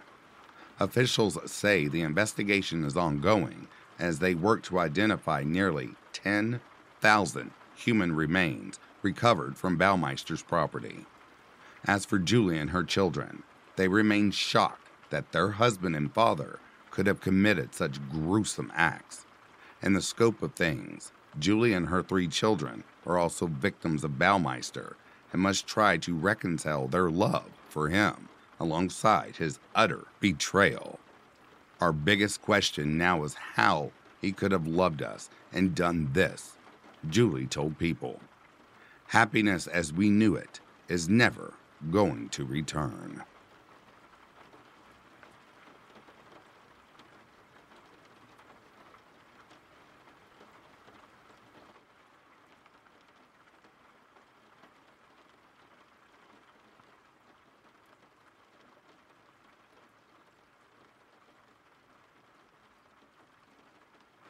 Joey Moss. Real name, Dubinion Joseph Moss. Nicknames, Joey or Doobie. Location, Orlando, Florida. Date, November 30th, 1990. Bio. Occupation, student. Date of birth, July 2nd, 1985. Height, 3 foot 8 inches. Weight, 45 pounds. Marital status, single. Characteristics: white male with brown eyes, brown hair, and a freckled birthmark on his left eyebrow. The case. Details: October 1990, 33-year-old Kathy Alter filmed her 5-year-old son Joey, who had just learned how to swim. 1 year later, the video is all she has left of him. On November 30th, 1990, he was abducted by his 36-year-old father. He has not seen Kathy for more than a year and does not even know that he has an 11-month-old baby sister named Elizabeth. Kathy and Jerry met in 1983. She had just finished nursing school. He was a bricklayer, working in New York City and commuting home to the suburbs. She recalled that he had a very strong personality. When he was in a good mood, he was the life of the party. He was very intelligent and seemed very confident in himself. In 1980, she found out that she was pregnant. She moved in with him, thinking marriage was around the corner. But for him, marriage was out of the question. When Kathy and Jerry started living together, he set guidelines of how he wanted things to go in their relationship and the whole household. He wanted as much freedom as possible, as if he was the bachelor. She never knew what time he would come home. Although he would get off the train at 7 p.m., there were times that he would not come home until 11 p.m. He would never call or consider what she was going through. On one occasion, when Jerry came home late, he asked where his dinner was. Kathy told him it was ready hours ago, when he was supposed to be home. He told her that he stopped at a bar with some friends. She asked if he could just at least call her to let her know he would be late. He became angry, saying that he did not need permission to be out, and that he worked hard, so he should have a warm meal ready when he comes home. He then demanded her to make him a new dinner. On July 2nd, 1985, Kathy gave birth to a son. Jerry named him Dubinion Joseph Moss, after one of his favorite football stars, Albert Dubinion. Jerry's nickname for him was Doobie. According to Kathy, Jerry paid the rent. She alone was responsible for all of Joey's expenses. She began to work the evening shift as a recovery room nurse. Then, in 1987, she took on the added burden of painting and remodeling the kitchen. One day, she came home from work, walked in the kitchen, and found a message from Jerry written in red crayon on the wall saying, "Get more baby bottles." She was furious since she had spent so much time working on the kitchen. She felt as if he was saying that he did not care about anything she did. Kathy had had enough. Jerry had not spoken to her in weeks. In late August of 1987, she took Joey and left, and then found an apartment in Verplanck, New York, 20 miles away. A few months later, she began dating a medical student named Mike Alter. In 1988, when he was in his last semester at medical school, him and Kathy got married. Joseph, or as known, Doobie, was the ring bearer. Mike had been accepted into a residency program in Orlando, Florida. Jerry fought to obtain a restraining order, barring Kathy from taking Joey out of New York. Mike did not want to replace Jerry's role as Joey's father. He just wanted to be a very important role in Joey's life. However, nothing they had to offer suited Jerry. He only wanted what he wanted and would not have any part of any compromise. If it was not his way, It was no way. In the end, Jerry's court bid successful. According to Mike and Kathy, he began to harass them with phone calls in the middle of the night. Undeterred, Mike, Kathy, and Joey moved to Orlando in June of 1990. By then, Kathy was pregnant again. Joey appeared to be in Orlando. Then, just 2 months after the move, she received a surprise phone call from Jerry. He announced that he was moving there, too. At first, she was a bit leery about it. They had just escaped his badgering harassment and the court case, get away from it all. On the other hand, they were hoping that it would be a positive thing for Joey. Jerry arrived in Orlando on October 4th, 1990. He rented an apartment just 2 miles from Mike and Kathy's house, just going to make do with the situation. They were happy because it seemed like things were going to work out for everyone. They let Jerry have Joey for long periods of time. They did not put any restrictions on his visits. Jerry picked up Joey at school for his regular weekend visit. Later, some teachers and parents remembered that his pickup truck was full of household items. The following Sunday, he did not bring Joey home. Kathy was, of course, devastated that Joey had been abducted. She always had it in the back of her mind that it could happen, but she never really thought that it would. 5 months after Joey and Jerry disappeared, a missing child received an anonymous call. The caller claimed to be a friend of Jerry's. However, the agency suspected that it was Jerry himself who had made the call. He said that Joey was okay and that he was sorry that things happened the way they did. He then said that they California the next day. When the agency employee asked for more information, he became belligerent, saying that he was tired of fathers getting the short end of the stick in these situations. He also said that Kathy should not have taken Joey to Orlando in the first place. To determine exactly where the call was placed from. However, they believed it occurred on the West Coast. They also believed that Jerry has no intention of returning Joey to Kathy. At Christmas and on Joey's 6th birthday, Kathy and Mike wrapped presents at the room. Although there have been no leads since the Seattle phone call, they hope that he will soon be back home. Kathy said that what she had gone through is a mother's worst nightmare, not knowing where he is and if he is okay. Every children in the recovery room around his age. She wonders if he was going through the same thing. The state of Florida had issued a warrant for Jerry's arrest on charges of interfering with parental custody.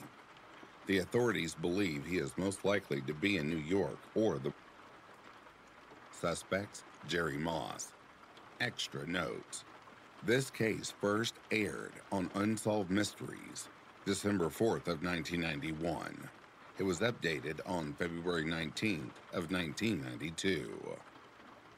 Results. Solved. On October 3rd, 1991, before this case even aired, Jerry was arrested in Socorro, New Mexico. Viewers had recognized his photograph on a promotional announcement for Unsolved Mysteries. One viewer told authorities where he and Jerry were living, and using the names Jerry and Mark Staggart. When authorities arrived at their home, they found Jerry packing his belongings, as he had also seen the promo. He told police that he was tired of running and glad that it was all over. Joey was immediately placed in custody, and Kathy was informed that he had been found safe. The next day, Kathy, Mike, and their 11-month-old daughter, Elizabeth, arrived in Albuquerque, New Mexico, and were finally reunited with Joey. The reunion was made even more special when he was to Elizabeth for the first time. Kathy was overjoyed to see him, hold him, and have him back after a year. He returned home to Orlando and began to readjust to life with Kathy, Mike, and Elizabeth. Today, Joey is a doctor living.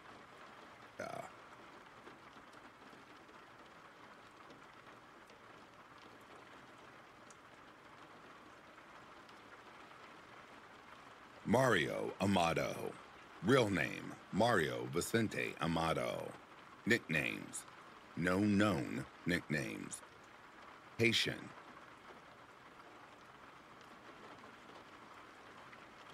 Rosarito, Baja, California, Mexico. Date, June 6, 1992. The case. Details. For thousands of American tourists, the breathtaking sunsets of Mexico have always been an invitation for romance, fantasy, and adventure. In June 1992, 49-year-old Joe Amato and his 29-year-old brother Mario, a welder, left Los Angeles with friends. They were headed to Rosito Beach, Mexico, a popular seaside resort 35 miles south of San Diego. But their weekend in the sun would soon disintegrate into a nightmare. The next day, Mario was arrested after a fight with his girlfriend. 90 minutes later, he was found dead in a jail cell. The local authorities claimed that he had committed suicide. Joe, however, is convinced that he was murdered. He is determined to figure out what really happened to him. Mario, first American tourist to die in a foreign jail, and his family is not the first to be haunted by the vague details of an official investigation. In such cases, facts are few and clues are hard to come by. However, Joe is determined to learn exactly what happened to him during his brief captivity. As a result of his efforts, this potentially explosive case has sparked the interest of high-level government officials, including an American congressman and the president of Mexico. The Amato arrived in Rosito Beach just after 1 a.m. on June 6, 1999. They were staying at a condo owned by a relative of Mario's girlfriend, Paula. Joe and his girlfriend, Debbie Larson, eagerly accepted the invitation to come along. Two couples immediately broke out the tequila and started partying. At around 4 a.m., Joe was feeling tired, so he and Debbie decided to go to bed. At about 7 a.m., they woke up to the sound of Mario and Paula bickering. Mario told Joe and Debbie to leave because Paula was driving him crazy. However, Joe told him to go to sleep. Debbie was concerned because she knew that Mario really liked Paula. She figured that he would not want to leave unless something serious was going on. Morning, he and Paula had apparently patched up their differences. According to Joe, he seemed happy, and nothing appeared to be wrong. He said that he was going to the bar. That was the last time Joe saw him. That afternoon, Joe and Debbie went to drive along the coast of Baja, California. They assumed that Mario and Paula were getting along fine. However, at one point, the two got into another argument and she kicked him out.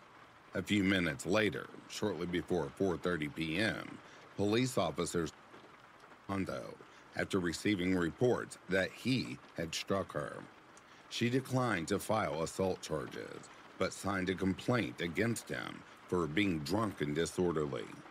He was then arrested for public drunkenness and disorderly conduct and taken to the police station. He was placed in a holding cell, but never formally charged with a crime. According to the police, they wanted to hold him until he could sober up and pay a fine. At around 6:30 p.m., Joe and Debbie returned to the condo. They were surprised to find it vacant. Under the mat was missing.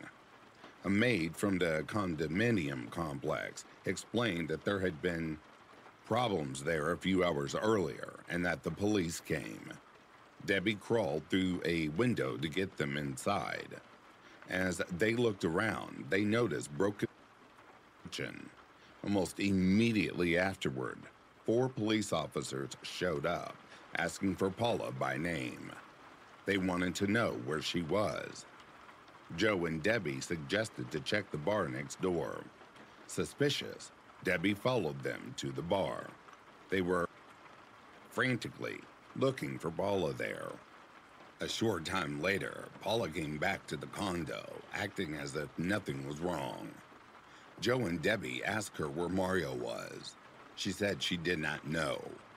2 hours after she returned, a group of detectives arrived, who still had no idea that Mario had been arrested.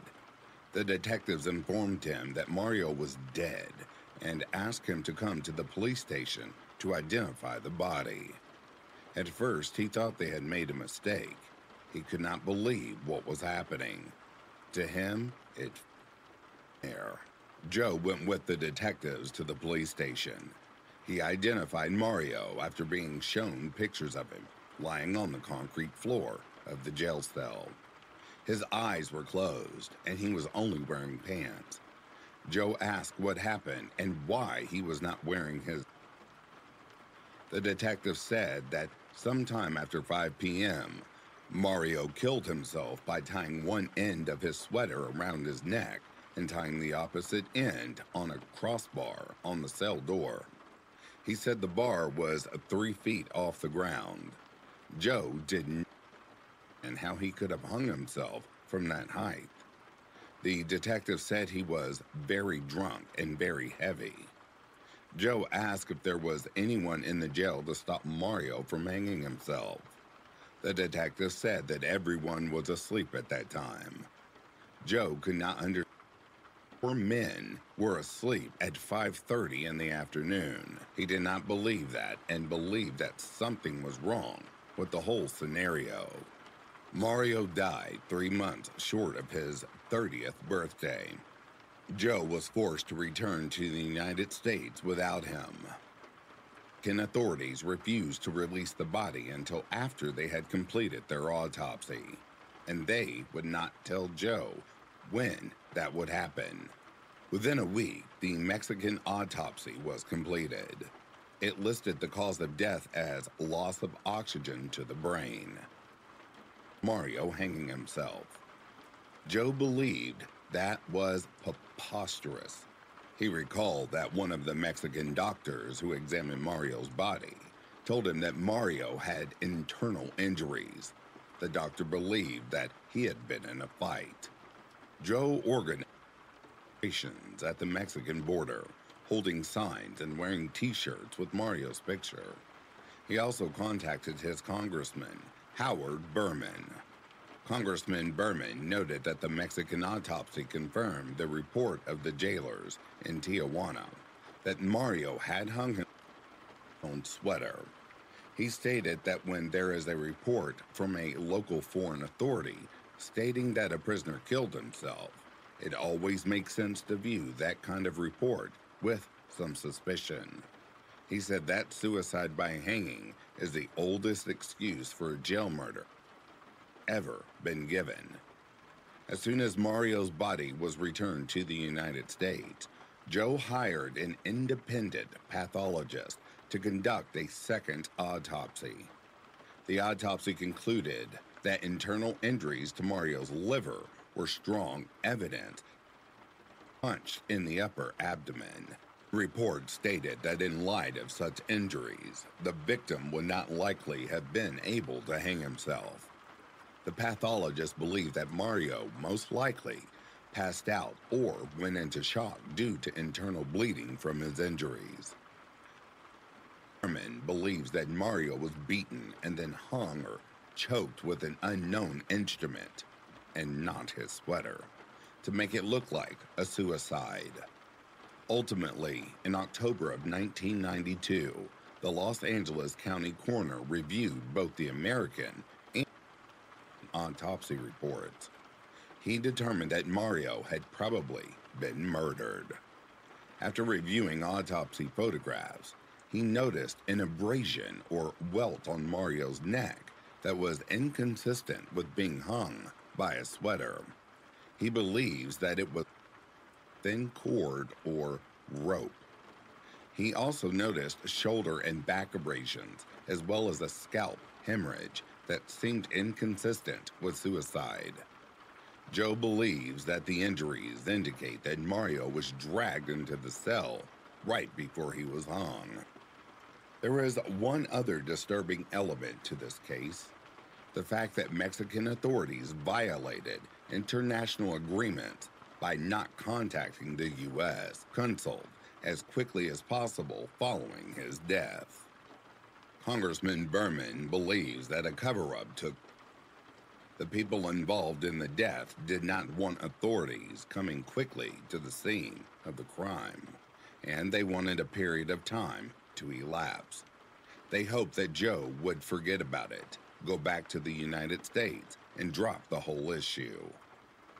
Juan Ponce, for Mexican Legal Affairs, claims that when a foreign person dies and there are no relatives or friends, Mexican authorities will quickly contact the U.S. consul about it.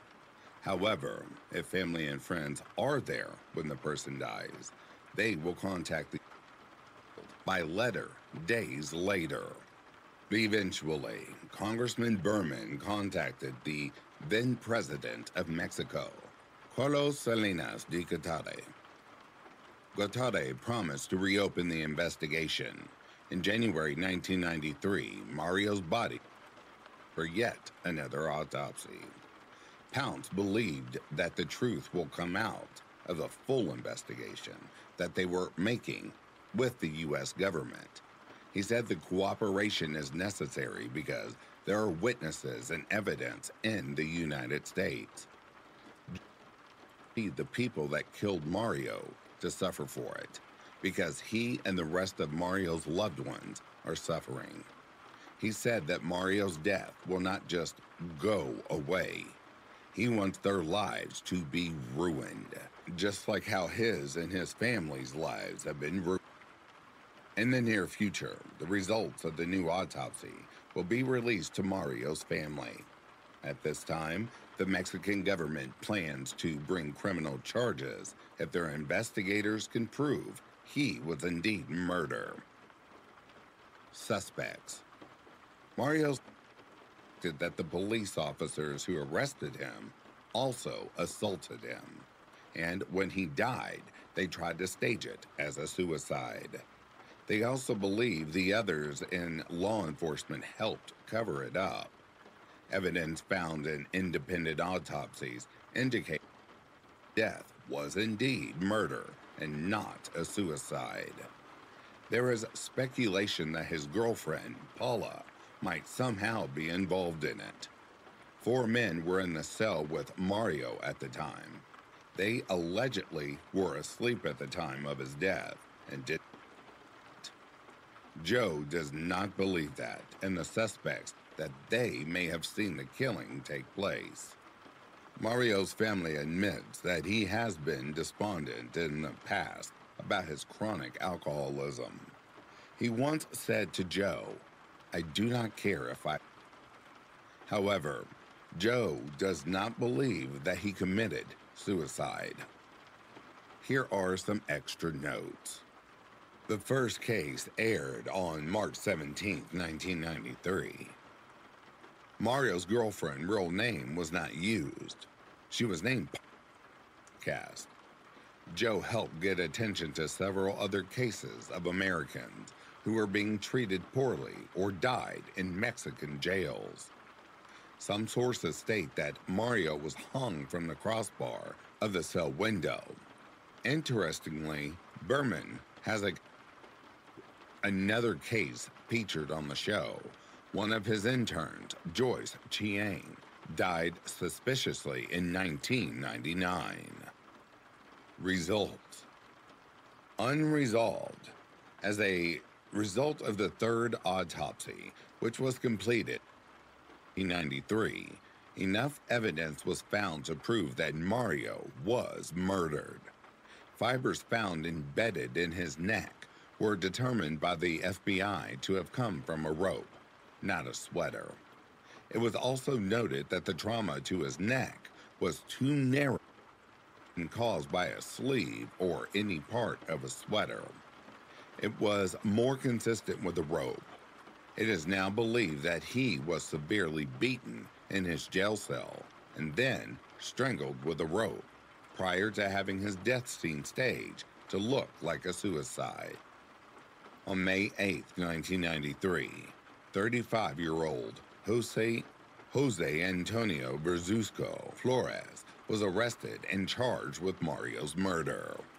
He was a Rosarito municipal police officer assigned to the jail.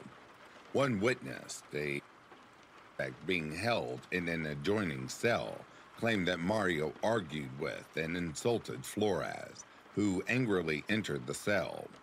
The witness heard the sound of a blow and then heard Mario cry out in pain. A few minutes later, Mario was found dead. The witness interviewed during the initial police investigation. A second witness gave similar testimony to investigators. Investigators believe that Flores was trying to subdue Mario in his cell but got carried away. Flores and two other municipal officers, he did not arrive at work that day until after Mario was found dead. He also claimed that the witnesses framed him because he arrested them many times. Investigators, however, claimed that he was unable to provide a convincing alibi. They noted that the testimony of the other officers was inconsistent. They also speculated that the other officers may have been involved in a cover-up. In January 1996, Flores was tried and convicted of intentional homicide in Mario's death. He was sentenced to 8.5 years in prison. However, just 4 months later, in May of 1996, an appeals court overturned Flores' conviction and he was released. Under Mexican law, he could not. The court claimed that Mario's autopsy did not rule out homicide and that even if a murder occurred, Flores was not on duty and not on jail when it occurred. According to one report, other inmates testified that they had seen Mario beat an officer in his cell. However, they said that Flores was not the attacker. Mario's case remains unsolved. Joe believes that at least 2 officers were involved in the murder. Sadly, in 1995, Mario's father passed away. Joe and Debbie later married. He is still hoping to find out who was responsible for Mario's death.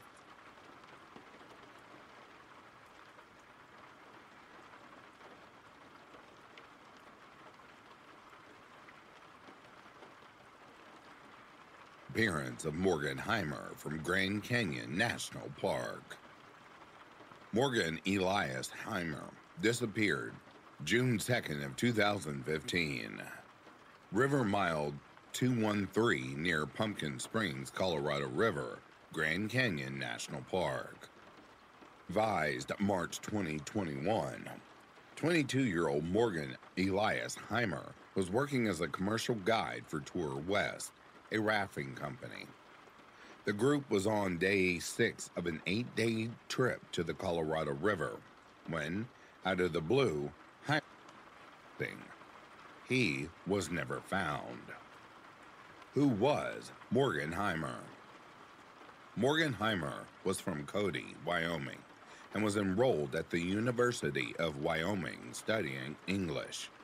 He was an experienced outdoorsman, river guide, and swimmer. The river trip to Pumpkin Springs. Morgan was last seen on Tuesday, June 2nd, 2015 at approximately 4 p.m. around River Mile 213 near Pumpkin Springs in the Grand Canyon National Park. Henry said lead guide about taking some time off that afternoon. The lead guide walked away from the cliff to talk to a client, and when he looked back, Heimer was gone. The guide assumed he'd gone on break, but he was never seen again. For Heimer, he was reported missing at 7:26 p.m. on the same day by a member of the river trip following a swim in the river by the group.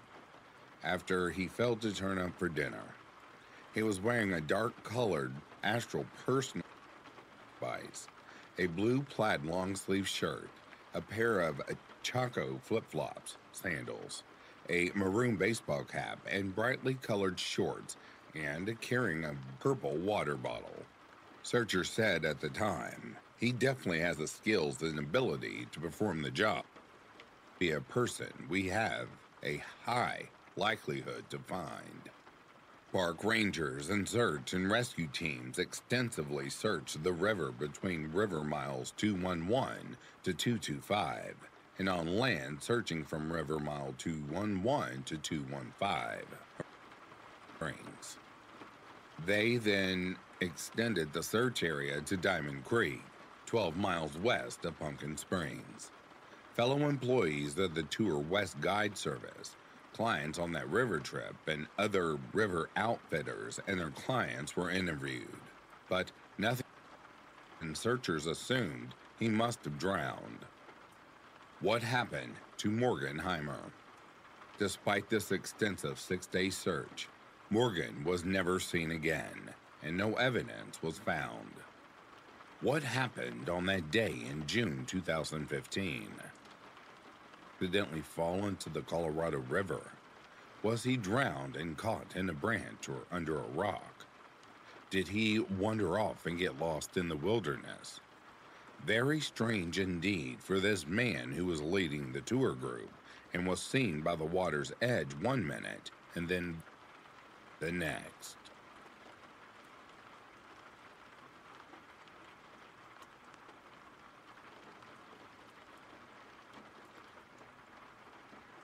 The disturbing disappearance of Arvin Nelson in Los Padres National Forest. Nelson disappeared in August 6th of 2014, Ventana Wilderness, Los Padres National Forest, California.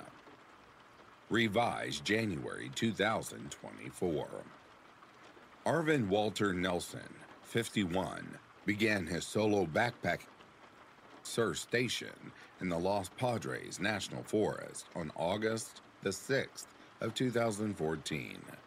Starting his hike at the China Camp Trailhead, he intended to hike for a week in the Pfeiffer Big Sur State Park, focusing on the Ventana, and he was wearing brown hiking boots and a blue backpack. He never made it back. Who is Arvin Nelson? Arvin was an African-American male born on March 30th, 1963, weighing 200 pounds and 6 feet tall. He was a server at the Big Sur River Inn and was a substitute teacher in Los Gatos, California, during the slower parts of the year. He took classes at Monterey Peninsula College and was interested in marine biology. He was a regular in Hot Springs near Big Sur for night bathing from 1 to 3 a.m. He had a reputation for being very friendly and fun, as well liked at work, and had a close network of friends. Arvin loved hiking and was experienced with regular Californian trips. What is the Pfeiffer Big Sur State Park and Ventana Wilderness? Pfeiffer Big Sur State Park is a state park in Monterey County, California, near the area of Big Sur, on the state's central coast, 26 miles south of Cameron. It covers approximately 1,006 acres of land and is centered on the Big Sur River. It has also been nicknamed the Mini Yosemite. The park's roots are in homesteading. Originally from France, John Pfeiffer settled 160 acres here. His 1884 cabin, perched initially high above the Big Sur River, had been reconstructed along the park's Gorge Trail. In 1933, Pfeiffer's land became the first part of the park. He spurned offers from developers, 210,000 pounds from a Los Angeles developer, and sold it to the state of California, a decision that prompted the State Park Commission to name its newest addition after him.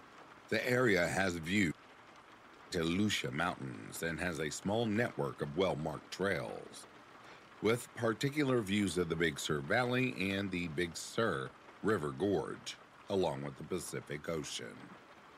The Ventana Wilderness of Los Padres National Park is a federally wilderness area in the Santa Lucia Range along the central coast of California.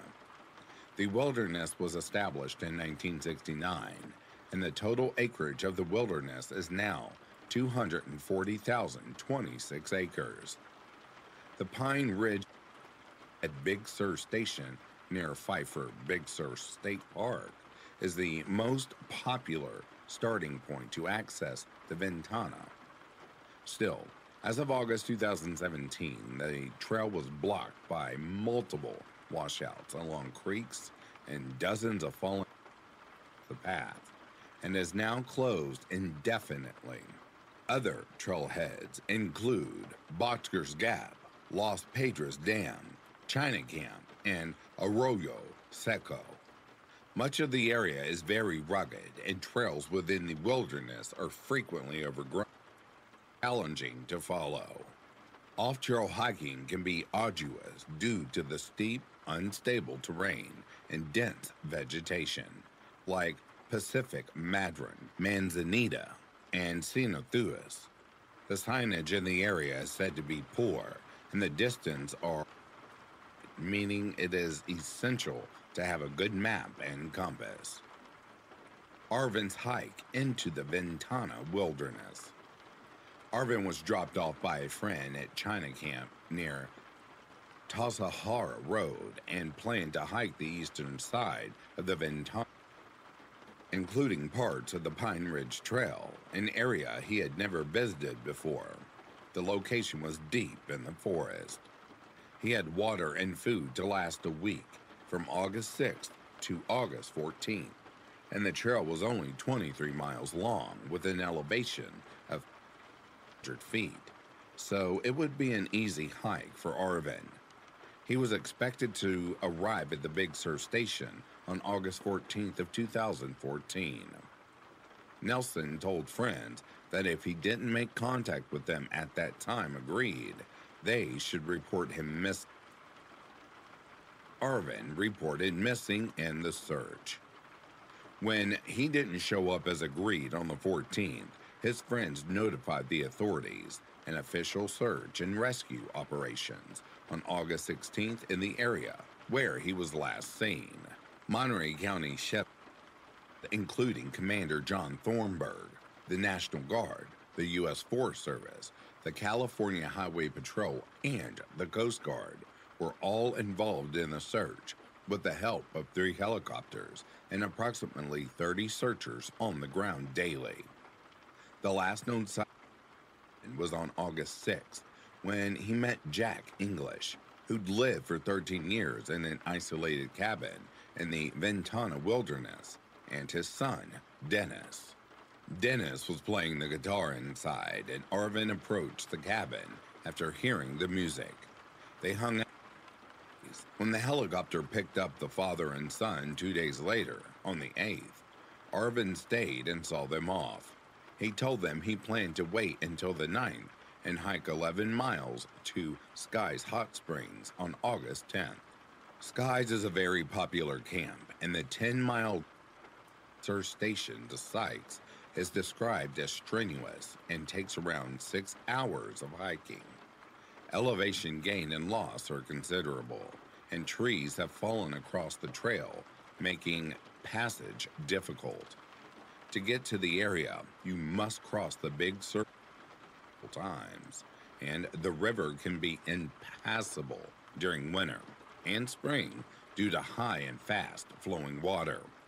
Wildfires, including the Saburanas fire in June 2017 and heavy winter storm damage in 2016-17, completely wiped out the trail to Sykes Camp and the hot tubs themselves. Since Sykes is in a federally designated wilderness and within a protected wild and scenic river corridor, the tubs were illegal impoundments and inconsistent with wilderness's character. When access to Sykes Hot Spring is reestablished, man-made tubs will be excluded. Nelson had taken a lot of gear and food with him because at the time he had planned for the solo hike. For this reason, he's continued their search for longer than they usually would, as his chance of survival were higher. But nothing at all was found. No backpack, clothing, or body. What happened to Arvin Nelson? Injury. The area where Arvin went missing is backcountry, but well hiked, and you would expect to pass a couple of people.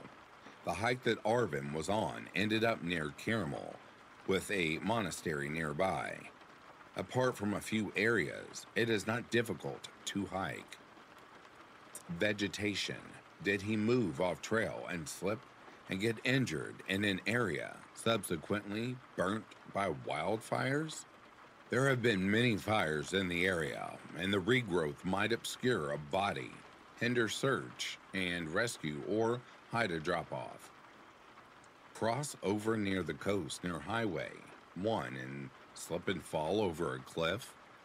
On his way back to Sykes, did Arvin fall into the Big Sur River with his backpack weighing him down? Suicide. His friends have confirmed no suicidal tendencies, and Arvin was described as a larger-than-life figure. Animal attack. A grizzly or wild boar attack is possible, but no sign of an animal attack was found. There are many snakes in the area, but big cat activity. Foul play. According to Arvin's friends, J.O. Rear and Jason Chalas, there were many unscrupulous people in the Ventana wilderness in 2014. Illegal pot growers. War games go on in that area, and so on. Could Arvin have stumbled across something and was killed? It is described as a rough, rowdy sort of backcountry with rough people. Perhaps the attack could have been racially motivated. Was African American. Did something happen at the Jack English cabin? Were they involved in Arvin's disappearance? Did thieves target the cabin as Jack made violin bows costing $2,000 each? Or did our serial killer operating in the area?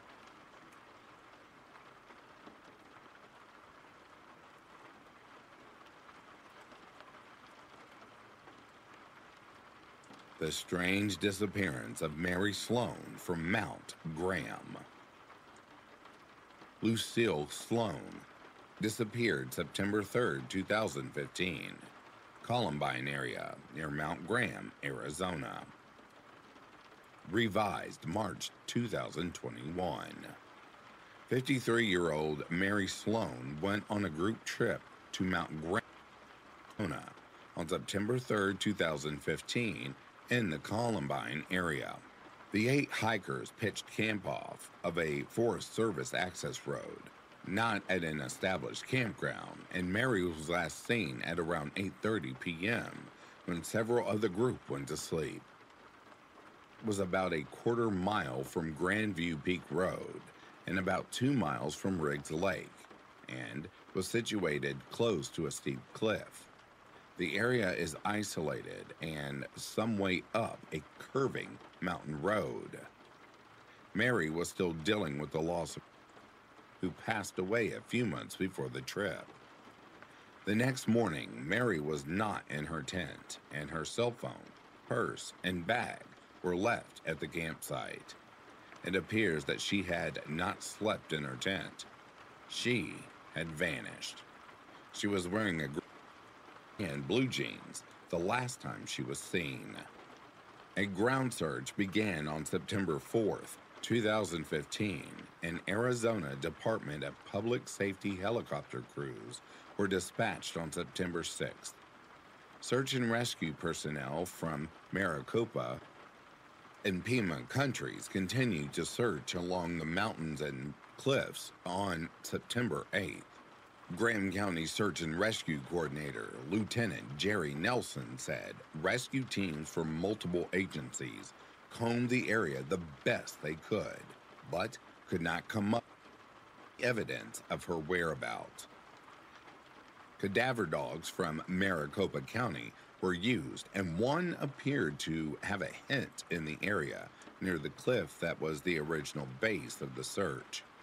Mountain rappelling teams were called back in, and one of the dogs was also roped down the side of the cliff in an effort to locate Mary. The cliff area was about 9,400 feet and dropped down through some catch areas to the base of the mountain at about 3,000 feet. Search efforts were suspended resources on Labor Day, but Nelson said they would resume Tuesday, September 8th. Sloan's sister, Sherry Brown, said they are not concerned about the suspended search. We are very appreciative for all the work they've done up to this point. But it was never found. She had disappeared off the face of the earth.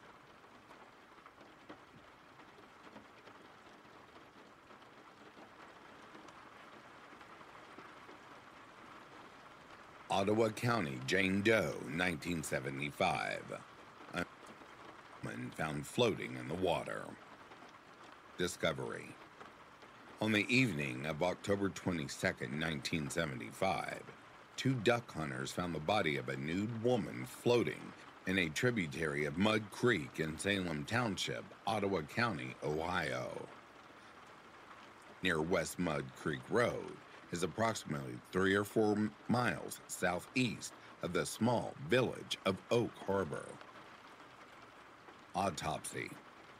The deceased's body was recovered and brought in for examination, with it being determined she died maybe 48 to 72 hours prior to being found, as decomposition had begun.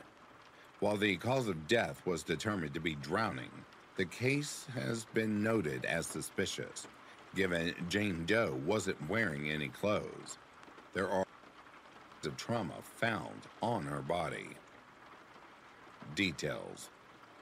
Jane Doe is described as a white female between the ages of 20 and 30. With it possible, she was as old as 35. She stood around 5'4" or 5'5" and weighed 140 to 50 pounds and had medium-length reddish-brown hair and brown hazel eyes. While nude, she was wearing a wire love knot ring, also known as a Celtic knot ring, and her ears were pierced. The autopsy revealed that the poor dental health, with damage noted to her teeth and a gap between those in the front of her mouth. There was also signs that she was a smoker and that she'd given birth within a year of her death, likely in late 1974.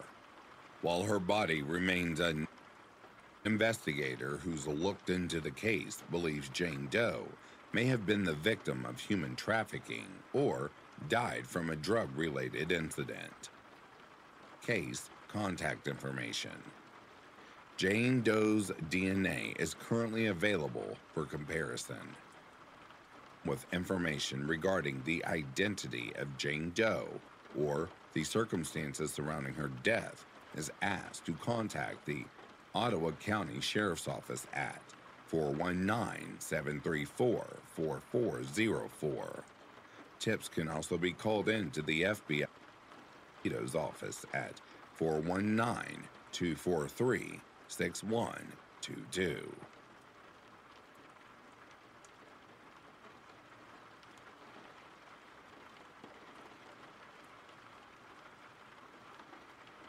The death of Josephine Chaka. Early life. Josephine Chakism was from Moosonee, located just south of Hudson Bay in northern Ontario.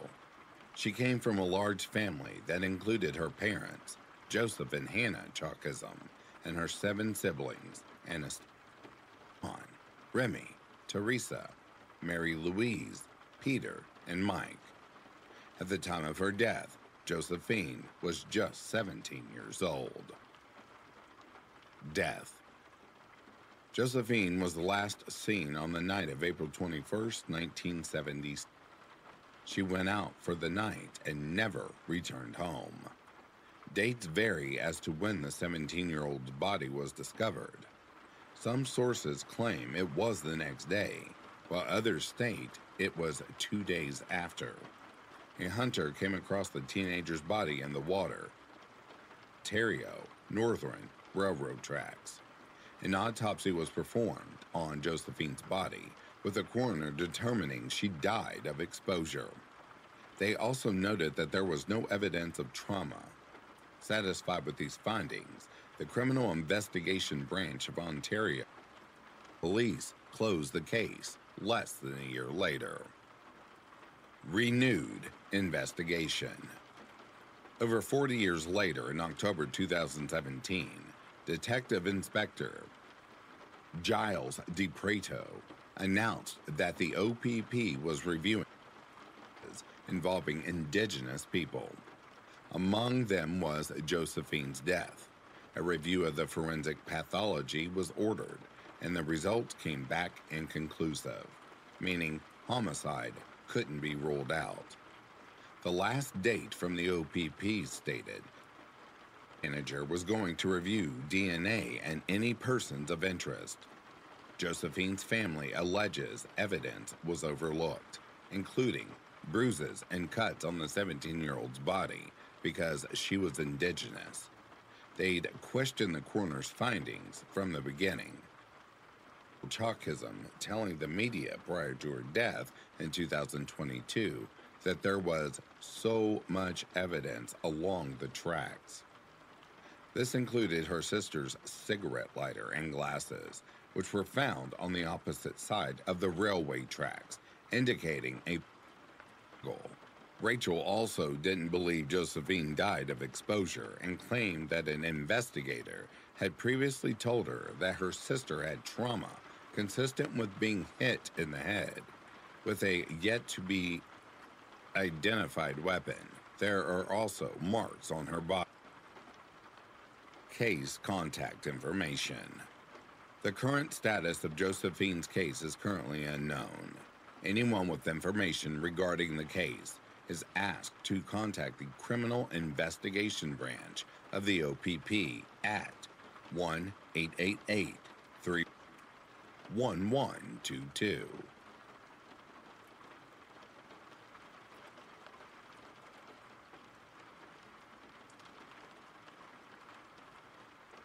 Gwinnett County Jane Doe, 2023. Discovery.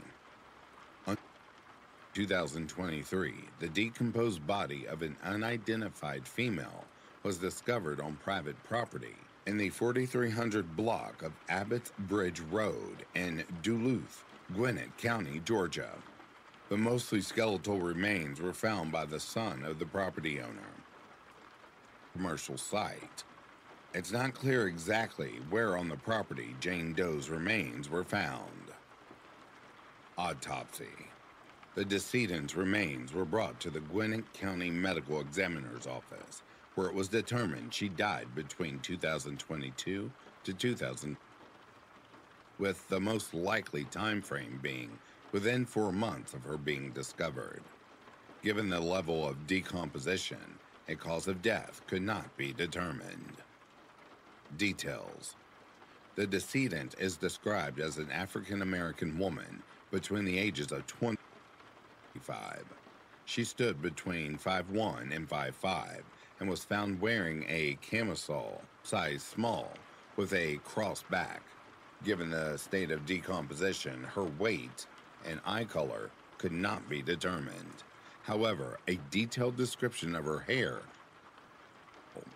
with reports stating it was either black or brown in color, featured long extensions, and was braided, with ring-style accessories in it. Jane Doe had a number of notable features, the most prominent of which were her several piercings.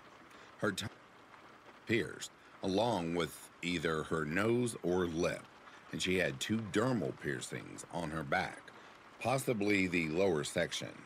As well, she had a tattoo on her upper back, near her neck or shoulder. While the state of the remains made it difficult to fully discern the image, described as being banner style, with red and blue as the prominent colors. Investigation. On June 20th, 2023, investigators conducted a search at the home of 52-year-old Abdurrahim Halal at 740 Boulevard in Decatur, DeKalb County, Georgia. This was the second search of the property, with the first occurring on April 29th when Halal was taken into custody for allegedly causing an explosion at a Bank of America ATM at the North Cabal the previous month. While Halal faces both federal and local charges in connecting to the ATM bombing, investigators haven't revealed his relation to Jane Doe's case. According to local records, he's not the owner of the Abbott Bridge, and it's unclear if he's a tenant. Case information. Anyone with information regarding Jane Doe's case is asked to contact the Duluth Police Department at 770-497-5000. Tips can also be submitted to the Gwinnett County Medical Examiner's Office at 678-442-3161.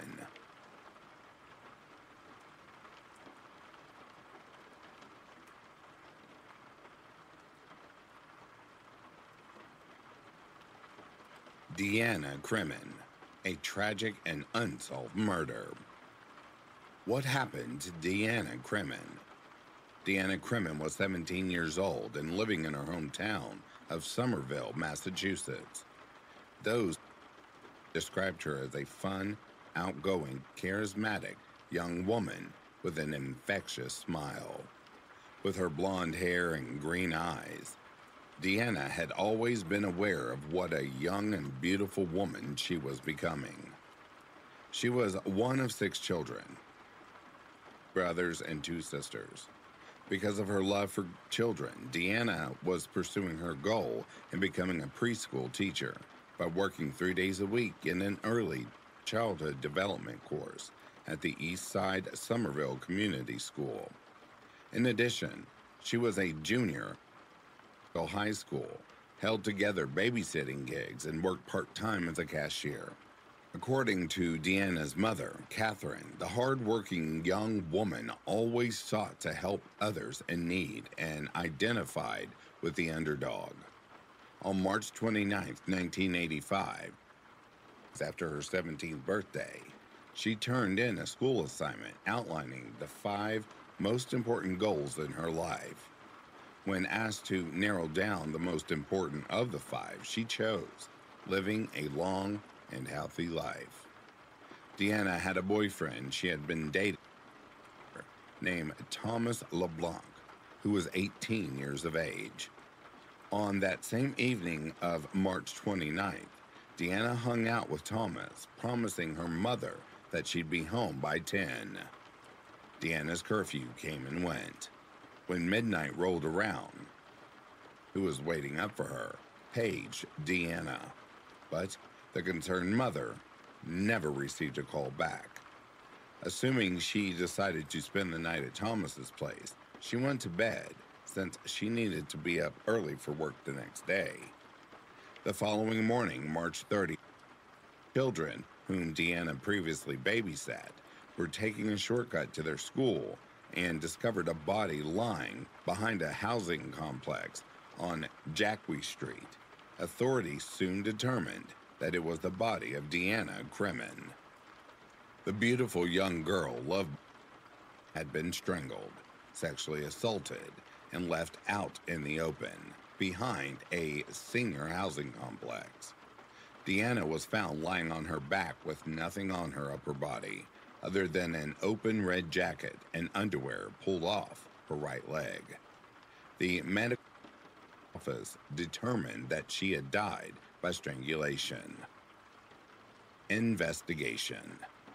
Once the investigation into Deanna's murder was launched, detectives went door to door canvassing the neighborhood in search of anyone who may have witnessed activities. Of course, her boyfriend, Thomas LeBlanc, the last person to see Deanna, was questioned and told police that he walked her halfway home at around 10 p.m. the night before and believed she made it home safely. A couple of days after she was late, it was announced that authorities were questioning a firefighter from a well-known family in the area named Charlie Houghton. 36-year-old Houghton personally knew Diana, having gone to the same high school with her mother. At one point in time, Charlie helped prepare for her driving exam, and Deanna's younger brother once claimed to have caught Charlie and Deanna kissing in his car. Some of her friends said that he had become fixated on her. While this behavior landed him on police radar, he was soon ruled out as was an unnamed sexual predator who was wanted in the area for other crimes. Another suspect was Deanna's stepfather, Michael Kremen, who was a violent alcoholic and drug abuser. Catherine reported that Michael had once pulled a gun on their oldest daughter and had killed the family pet. However, the most suspicious was Deanna's boyfriend, Thomas LeBlanc, who did not attend her funeral. According to Catherine, Thomas always walked Deanna home. The fact that he said he walked her only halfway was unusual. Her death, friends began coming forward, sharing stories about Thomas being controlling and abusive, and not only with Deanna. Thomas's mother, who suffered from multiple sclerosis, claimed that he possessed a violent streak, even towards his mother, to her filing a restraining order against her son. Catherine Kremen stated that Deanna was planning on breaking up with Thomas. In addition, Deanna's friends reported seeing him with scratches on his neck and face right after her murder. Thomas and his alibi, Jason, pleaded the fifth during the grand jury trial, where Jason's father, an attorney who had done legal work for various high-ranking members of the city, represented his son. Thomas was never indicted, and his friendship with Jason come to an end. Years later, Catherine revealed that after Deanna's death, she read through old letters from Thomas to her daughter and came to a conclusion that he was indeed obsessed with Deanna. Thomas continued refusing to answer or take a polygraph exam. It has been almost 3 decades since Deanna Kremen's death, and it still remains unsolved.